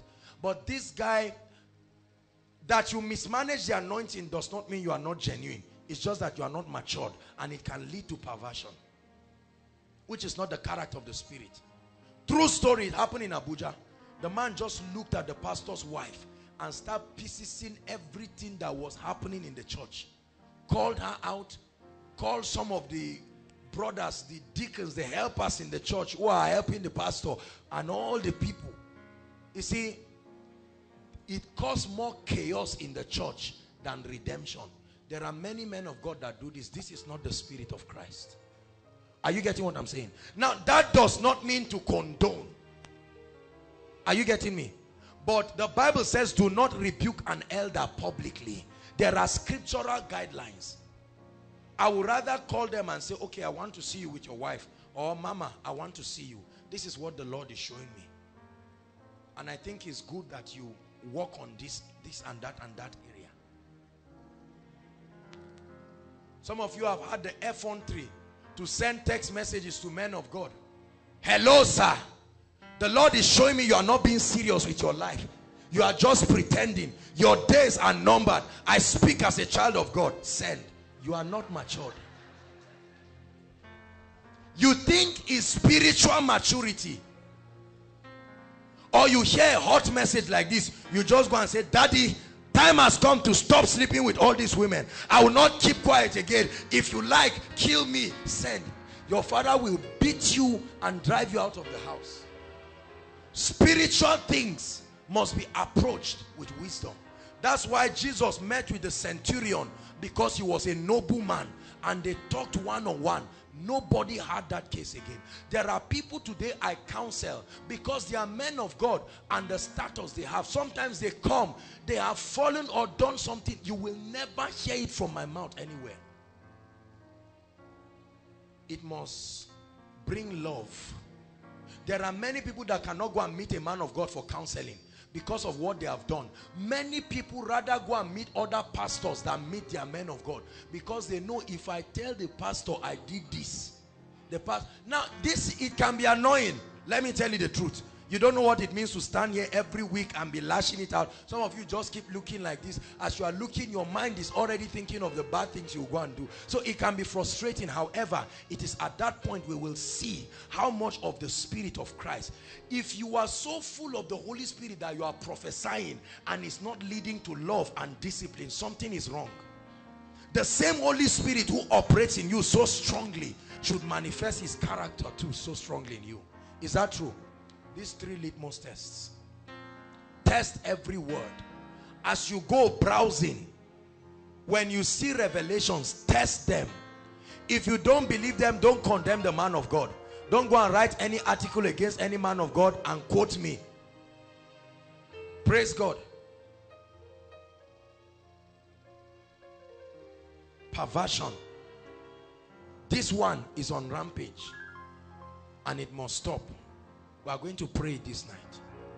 Many of our family members started misbehaving the day one prophet came to their house and told them something about seeming heaven and hell. They just confused. I know I counseled a family like that. Something happened around the family and they brought some devilish teachings. to the point that it started affecting their mother. Rise up on your feet. Everybody inside and outside, please stand on your feet.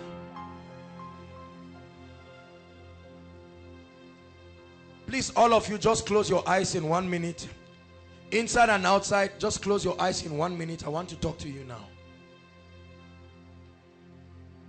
Heaven is real.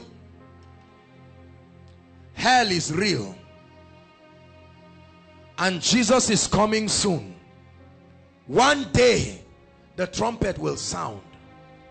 And I tell you the truth from my heart. There are many people who have not made it right with God. Some of you are inside this auditorium right now. Some of you are outside. Some of you may be men of God. Next week I will touch on the conditions for salvation and the assurance of salvation, and we'll answer the question, can a man lose his salvation? Hallelujah. But right now, you have heard the word of the Lord. As you're standing outside or inside, the Holy Ghost is speaking to you and saying it's time to make your ways right. Some of you have never made this decision. Every time you hear preachers preach it, you keep laughing. Let me tell you something. Heaven is real. Jesus is coming soon. A day will come, this life will pack up. Some of you have given your heart to the Lord, but you found yourself backsliding. You really derailed from the things of God. Now is the time to make up your mind. I know there are many of you outside. Some of you were invited. You just strolled with your friends. The Lord wants to give you a new beginning. Any other thing we teach that is relevant in time is only relevant if your eternal salvation is guaranteed.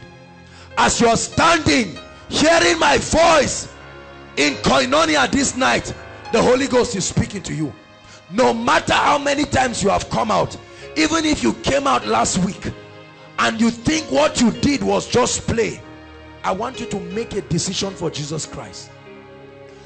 As the worship team begins to sing, "Oh, the blood of Jesus," I want you to leave wherever you are and run and come and kneel down here. I'm going to count 1 to 10. Hallelujah. As I count 1 to 10, do not let the devil stop you. The devil wants you to go to hell. As I begin to count, I want you to rush out right now. 1, 2, run out. There are many of you. You are welcome. Run and come and kneel down. Run and come and kneel down. Leave your seat and run. 3.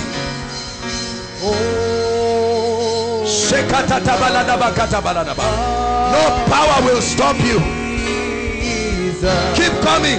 Don't let your friends stop you. There is heaven and there is hell. 4. Oh, the blood of Jesus. Keep coming. No matter how far you are, keep coming. Keep coming. Oh, the blood of Jesus. Keep coming. Run to Jesus. Keep coming. God bless you. God bless you. God bless you. God bless you. This is your redemption from hell. 5. It washes white as snow. 6. Keep coming. There are still more people outside. There are still more people outside. Don't let the devil rob you of this opportunity. 7.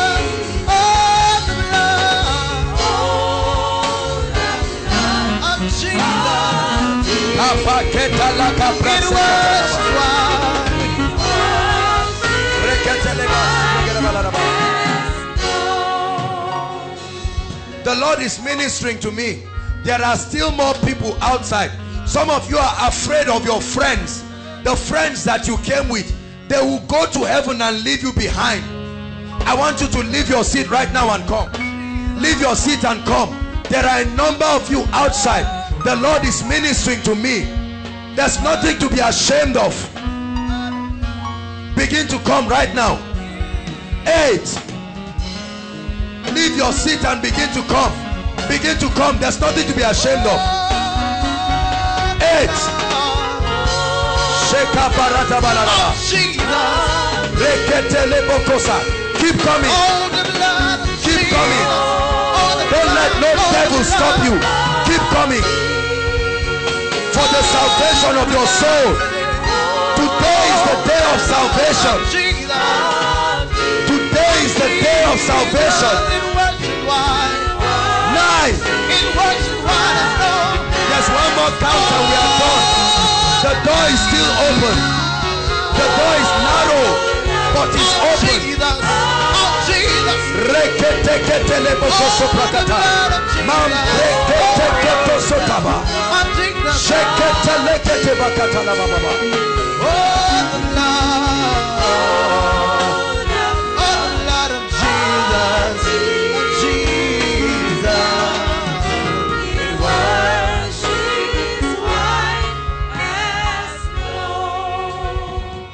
I salute all of you that took the bold step to come out.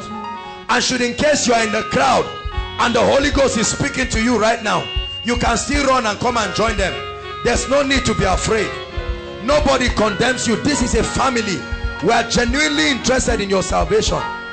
Those of you who are here, lift your hands and begin to talk to the Lord with your own words. God brought you out here. Lift your hands. Take it seriously. Begin to talk to the Lord.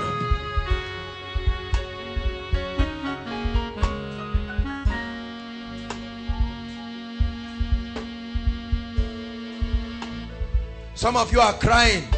Don't be ashamed of your tears.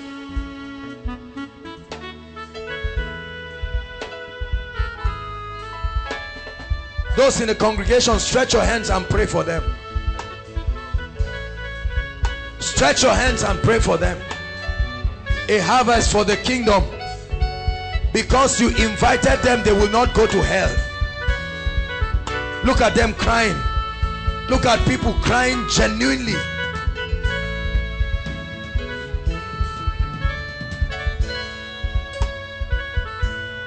I believe. I believe. Lord, I believe.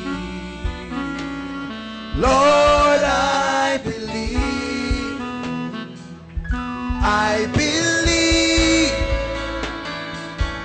I believe. Lord, I believe. Lord, I believe. One more time. I believe. I believe. Lord, I believe. Lord, I believe. Lord, I believe. The Bible says, whosoever will come to him, he will in no wise cast away. Lift your hands high above your head. I'm about to lead you to make the greatest prayer you will ever make in your life. You have prayed for prosperity. You have prayed for health. But now you will pray the greatest prayer. With every sense of sincerity in your heart. The Lord Jesus is in this place. I'd like you to say after me, Lord Jesus, I believe in you. I believe you died for me. I believe you rose again for me.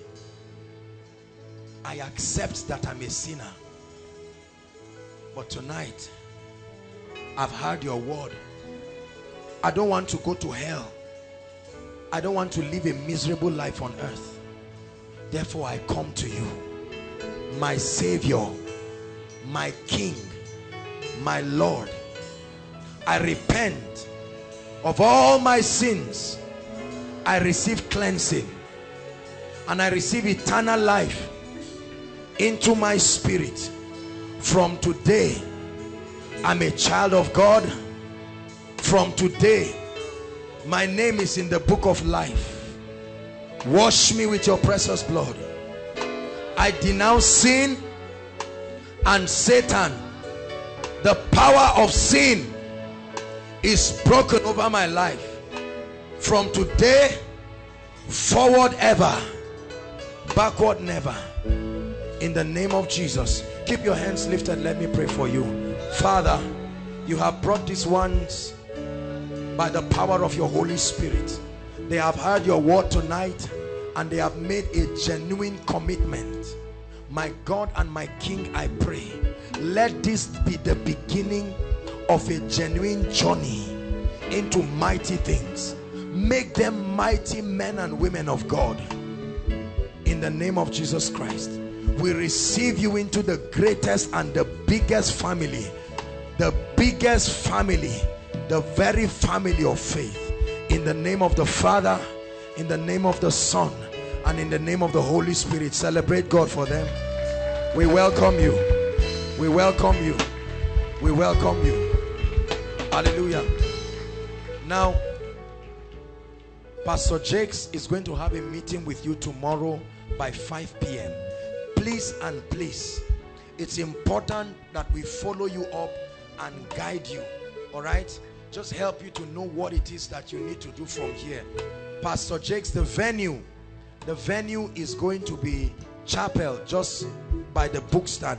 Please make it, if you invited anyone here, please encourage them.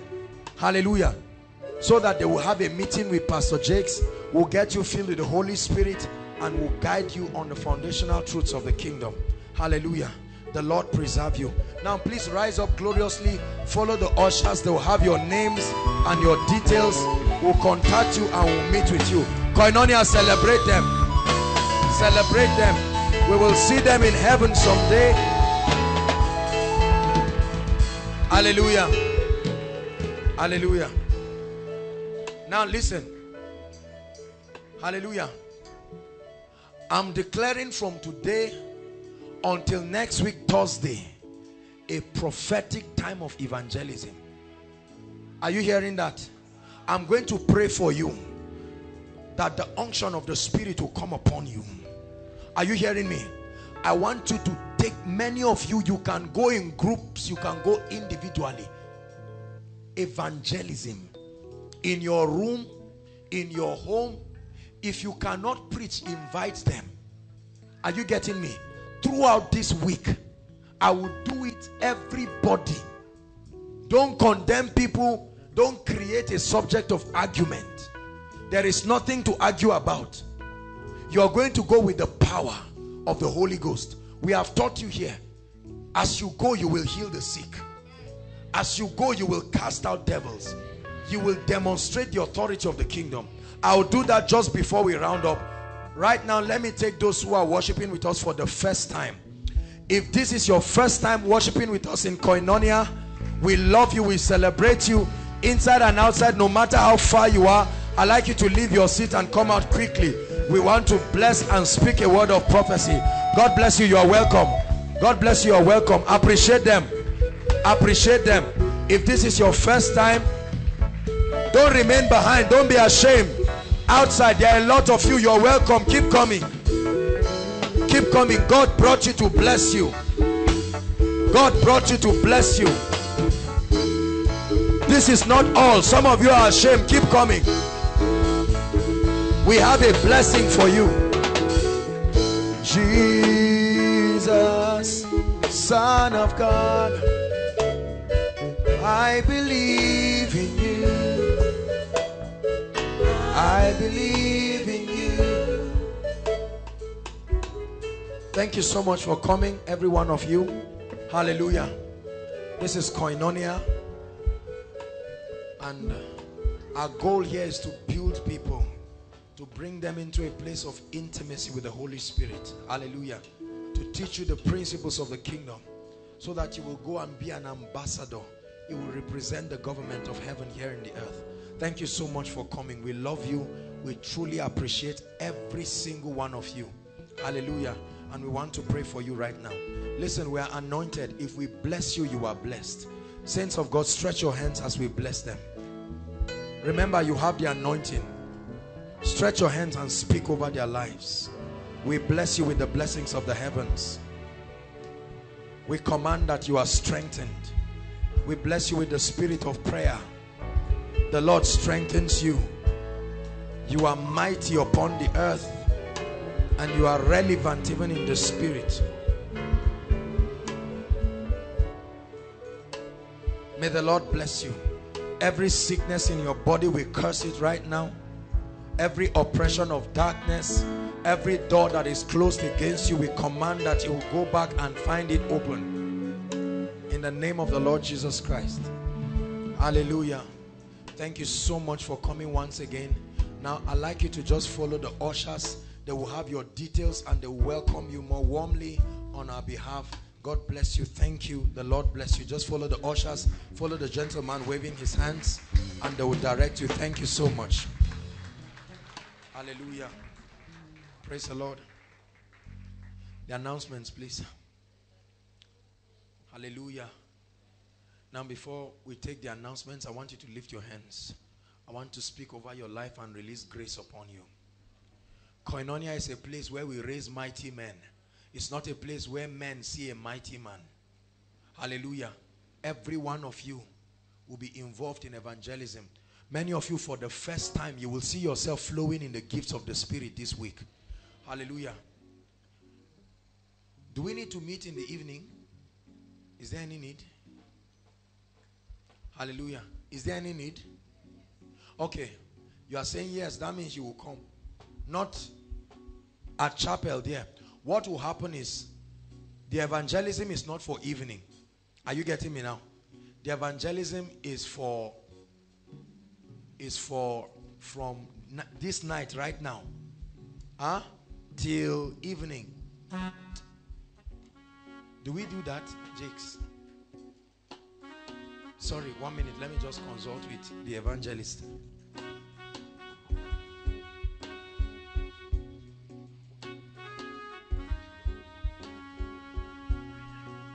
Okay, praise God. Now this is it. Get them born again by yourself, all right? Every evening from tomorrow night, from 5, Pastor Jakes will be there. Sometimes I'll be there. You are going to bring them and get them filled with the Holy Ghost by yourself. Listen, if any one of them says they are sick, you are going to pray for them. If you pray and it does not happen, we'll help you. But now this is practicum. See, School of Ministry students laughing. Hallelujah. Praise God. So every one of you is a man and a woman. You are declared a man and a woman of God this week. Are you hearing me? Don't tell me from now till next Friday you cannot win at least 2 people. No matter how stubborn they are. Depend on the ability of the Holy Ghost. Share with them your own experience. Hallelujah. Everyone be involved. Young or old, be involved.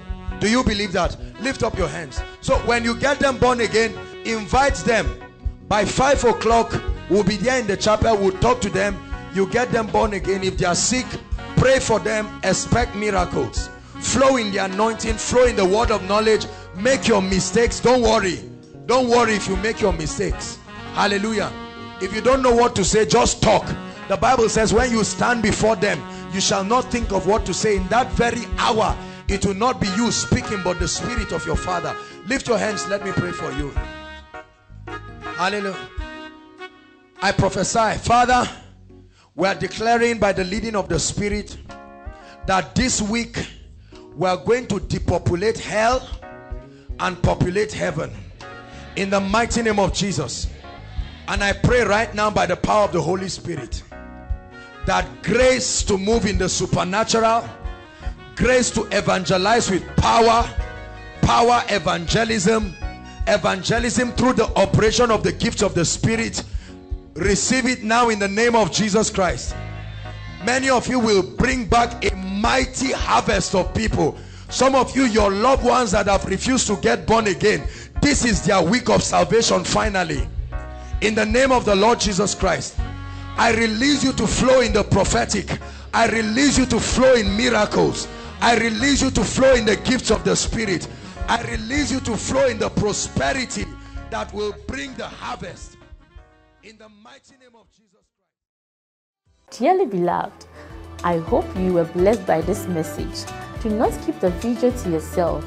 Share to as many as you can to help them bless. Check our homepage for more of our messages. Subscribe to the channel, comment on it, like it. See you on our next video. Bye. Pray. Pray. Pray for your destiny.